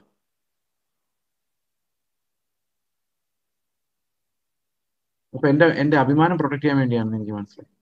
So I need to find someone. ഞാൻ ആരെങ്കിലും കണ്ടുപിടിച്ചേ പറ്റുള്ളൂ. അങ്ങനൊരു സൗഹൃദം, അങ്ങനൊരു കൂട്ടായ്മ, അതൊരു വലിയ വിടുതലാണ്. If you can confess your since one two another. അത് അയാൾ മധ്യസ്ഥനായതുകൊണ്ടല്ല, അയാൾ എനിക്ക് വേണ്ടി പ്രാർത്ഥിക്കും, ഞാൻ അയാൾക്ക് വേണ്ടി. It's A good relationship, that's good fellowship. പക്ഷെ ഒറ്റിക്കൊടുക്കും, വഴക്കുണ്ടാകുമ്പോൾ അതാണ് പ്രശ്നം. നമ്മൾ സ്നേഹമായിട്ടിരിക്കും, ഭയങ്കര സ്നേഹം, ഞാൻ ആരോടും പറയൂല എന്ന് പറയാം. കുറച്ച് കഴിയുമ്പോൾ അയാളുടെ സുഹൃത്തുണ്ടെന്ന് പറയാം, ഞാൻ ഇങ്ങനെ രഹസ്യം അറിയാം, ആരോടും പറയരുത്. അയ്യോ പറയല്ലേ, ഞാൻ നിന്നോട് പറയും, അതെന്റെ സ്വഭാവമാണ്, പക്ഷെ നിന്റെ സ്വഭാവം കുറച്ചുകൂടെ നല്ലതായതുകൊണ്ട് നീ ആരോടും പറയില്ലെന്ന് എനിക്കറിയാം. ഓക്കെ. അപ്പോൾ ഒരുവൻ മറ്റൊരു വേണ്ടി പ്രാർത്ഥിക്കുക. എന്താ ഗുണം? മൂപ്പന്മാർ വന്ന എന്താ ഗുണം? മൂപ്പന്മാർ വന്നു കഴിഞ്ഞാൽ അവരെന്തുകൊണ്ടാണ് ഈ രോഗി ആയത്? ഒരുപക്ഷെ പാപം കൊണ്ടായിരിക്കാം, ഒരുപക്ഷെ വേറെ എന്തെങ്കിലും കാരണമായിരിക്കാം, ഒരുപക്ഷെ ദൈവത്തിന്റെ മുഖത്തിന് വേണ്ടിയായിരിക്കാം, എന്തും ആകാം. മൂപ്പന്മാരുണ്ടെങ്കിൽ എന്തെങ്കിലും പാപത്തെക്കുറിച്ച് ഒന്ന് അനുദപിക്കാനുണ്ടെങ്കിൽ ഒന്ന് ഓർമ്മിപ്പിക്കാൻ പറ്റും. എന്നിട്ട് അവർക്ക് വേണ്ടി പ്രാർത്ഥിക്കുമ്പോൾ അതൊരു ഡെലിവറൻസിന്റെ പ്രാർത്ഥനയായിരിക്കും. അതിനുവേണ്ടിയാണ് മൂപ്പന്മാരെ വിളിക്കാൻ പറയുന്നത്. കാരണം ഇത് എന്ത് റീസണാലാണ് ഈ പാവം ഉണ്ടായെന്ന് അനലൈസ് ചെയ്യാൻ ഒരാൾ വന്നാൽ പോരാ. അത് 2-3 പേർക്ക് ഒരേ കാര്യത്തിൽ agreement തോന്നുവാണെങ്കിൽ spirit could be leading them to something. ഇത് വലിയൊരു ഡെലിവറൻസ് ആണ്. ഇതാണ് യാക്കോബ് പഠിപ്പിക്കുന്നത്. ഓക്കെ, നമ്മൾ അവസാനിപ്പിക്കാൻ പോവുകയാണ്. 17-ാം വാക്യം മുതൽ പറയുന്നത് ഒറ്റ തീമാണ്, പാപിയോടുള്ള നമ്മുടെ മനോഭാവമാണ്. ഏലിയാവ് നമുക്ക് സമസ്വഭാവമുള്ള മനുഷ്യനായിരുന്നു, നമ്മളെപ്പോലുള്ളതായിരുന്നു ഏലിയാവ്. സ്വർഗത്തിലോട്ട് എടുക്കുമായിരുന്നു കർത്താവ്. കേസിനെ പോലുള്ള ഒരാളെ സ്വർഗത്തിൽ കൊണ്ടുപോയത് ചുമ്മാ എടുത്തോണ്ട് പോയി. ഹാനോക്ക് നമ്മളെ പോലെ തന്നെയുള്ള എക്സാക്ട്ലി ആദമിക് നേച്ചറുള്ള ആളായിരുന്നു. ലോകത്തിലുള്ള വിശ്വാസ വീരന്മാരെല്ലാം നമ്മളെപ്പോലുള്ളവർ തന്നെയാണ് എന്ന് പറഞ്ഞാൽ നമുക്കും അതേ റിസോഴ്സസ് കർത്താവ് വെച്ചിട്ടുണ്ട്. നമുക്ക് അവരെ പോലെ ജീവിക്കാനുള്ള ധൈര്യം, സമ്പത്ത്, സ്വർഗീയ സമ്പത്ത് നമുക്ക് തന്നിട്ടുണ്ട്. അതുകൊണ്ട് ഏലിയാവിന്റെ ജീവൻ നമുക്ക് ഒരു ബലമാണ്. ഇതുപോലെ തന്നെ നമ്മൾ പാപികളെയും കാണണം എന്ന് പറയുന്നത്. അവരും ദൈവത്തിന് അവരെ മാനസാന്തരപ്പെടുത്താൻ പറ്റും, അവർ ഉപയോഗിക്കാൻ പറ്റും. അതുകൊണ്ട് ഒരു പാപിയുടെ അടുത്ത് ചെല്ലുമ്പോൾ അവനെ നേർവഴിക്കാക്കാൻ വേണ്ടി, സഹോദരന്മാരെ നിങ്ങൾ ഒരുവൻ സത്യമായിട്ട് തെറ്റിപ്പോവുകയും അവനെ ഒരുവൻ തിരിച്ചു വരുത്തുകയും ചെയ്താൽ, അപ്പൊ അവനെ തിരിച്ചു വരുത്താൻ വേണ്ടി നമ്മൾ ഇൻവെസ്റ്റ് ചെയ്യണം. എവിടെ വരെ? കാണാതെ പോയ ആടിനെ കണ്ടു കിട്ടുന്നത് വരെ നടന്ന പോലെ അവൻ തിരിച്ചു വരുന്നത് വരെ അവന്റെ പുറകെ നടക്കണം. അവൻ മെച്യൂരിറ്റി പ്രാപിക്കുന്ന വരെ അവന്റെ പുറകെ നടക്കണം. ഇടയ്ക്ക് വിധിക്കരുത്, ഇടയ്ക്ക് ന്യായം വിധിക്കരുത്. എത്ര മനോഹരമായിട്ടല്ലേ യാക്കോബ് വിശ്വാസത്തിന്റെ സ്ഥിരതയുടെ ഫലങ്ങളെ കുറിച്ച് പറയുന്നത്. I myself am thrilled when I am going through these versus.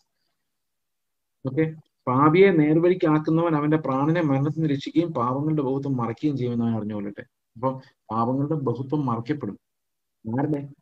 ഈ വരുന്നയാളുടെ മറയ്ക്കപ്പെടും, ഈ ശുശ്രൂഷിക്കുന്ന ആളുടെ മറയ്ക്കപ്പെടും. എന്തുകൊണ്ട്? ഒരു പാപിയെ എനിക്ക് സിമ്പതിയോടെ കാണണമെങ്കിൽ അതിനർത്ഥം ഞാൻ തകർക്കപ്പെട്ട ആളാണ് എന്നാണ്. ഞാൻ അവനെ എന്നേക്കാൾ ശ്രേഷ്ഠനായി കാണുന്നു എന്നാണ്. അതിനർത്ഥം ഞാൻ ബ്രോക്കണായ ഒരാളാണ് അതിന്റെ അർത്ഥം. അതുകൊണ്ട് എന്റെ പാപവും കർത്താവ് മറയ്ക്കുക, കരുണ. അപ്പൊ പാപി വിധിച്ചു കഴിഞ്ഞാലോ, നാം തന്നെത്താൻ വിധിക്കുന്നുവെങ്കിൽ വിധിക്കപ്പെടുകയില്ല, അല്ലെ? വേറൊരുത്തനെ വിധിച്ചാൽ നമ്മൾ വിധിക്കപ്പെടും. അപ്പൊ നമ്മൾ തന്നെത്താൻ വിധിക്കുകയും വേറൊരുത്തന്റെ അടുത്ത് പോയി ഇരിക്കുകയും ചെയ്യുമ്പോൾ ദൈവം എന്താ ചെയ്യുന്നത്? നമ്മുടെ ബഹുത്വം, പാപങ്ങളുടെ ബഹുത്വത്തെ ഇങ്ങനെ മറച്ചു കളയുന്നുണ്ട്. വിശ്വാസത്തിന്റെ സ്ഥിരതയുള്ള ഫലം കായ്ക്കുവാൻ ദൈവം നിങ്ങളെല്ലാവരും സഹായിക്കട്ടെ എന്ന് പ്രാർത്ഥിക്കുന്നു. യാക്കോബിന്റെ ലേഖനം ഞാൻ ഇന്നലെ നിങ്ങളോട് പറഞ്ഞായിരുന്നു, ഇതെല്ലാം ഒന്നുകൂടെ വായിക്കണമെന്ന്.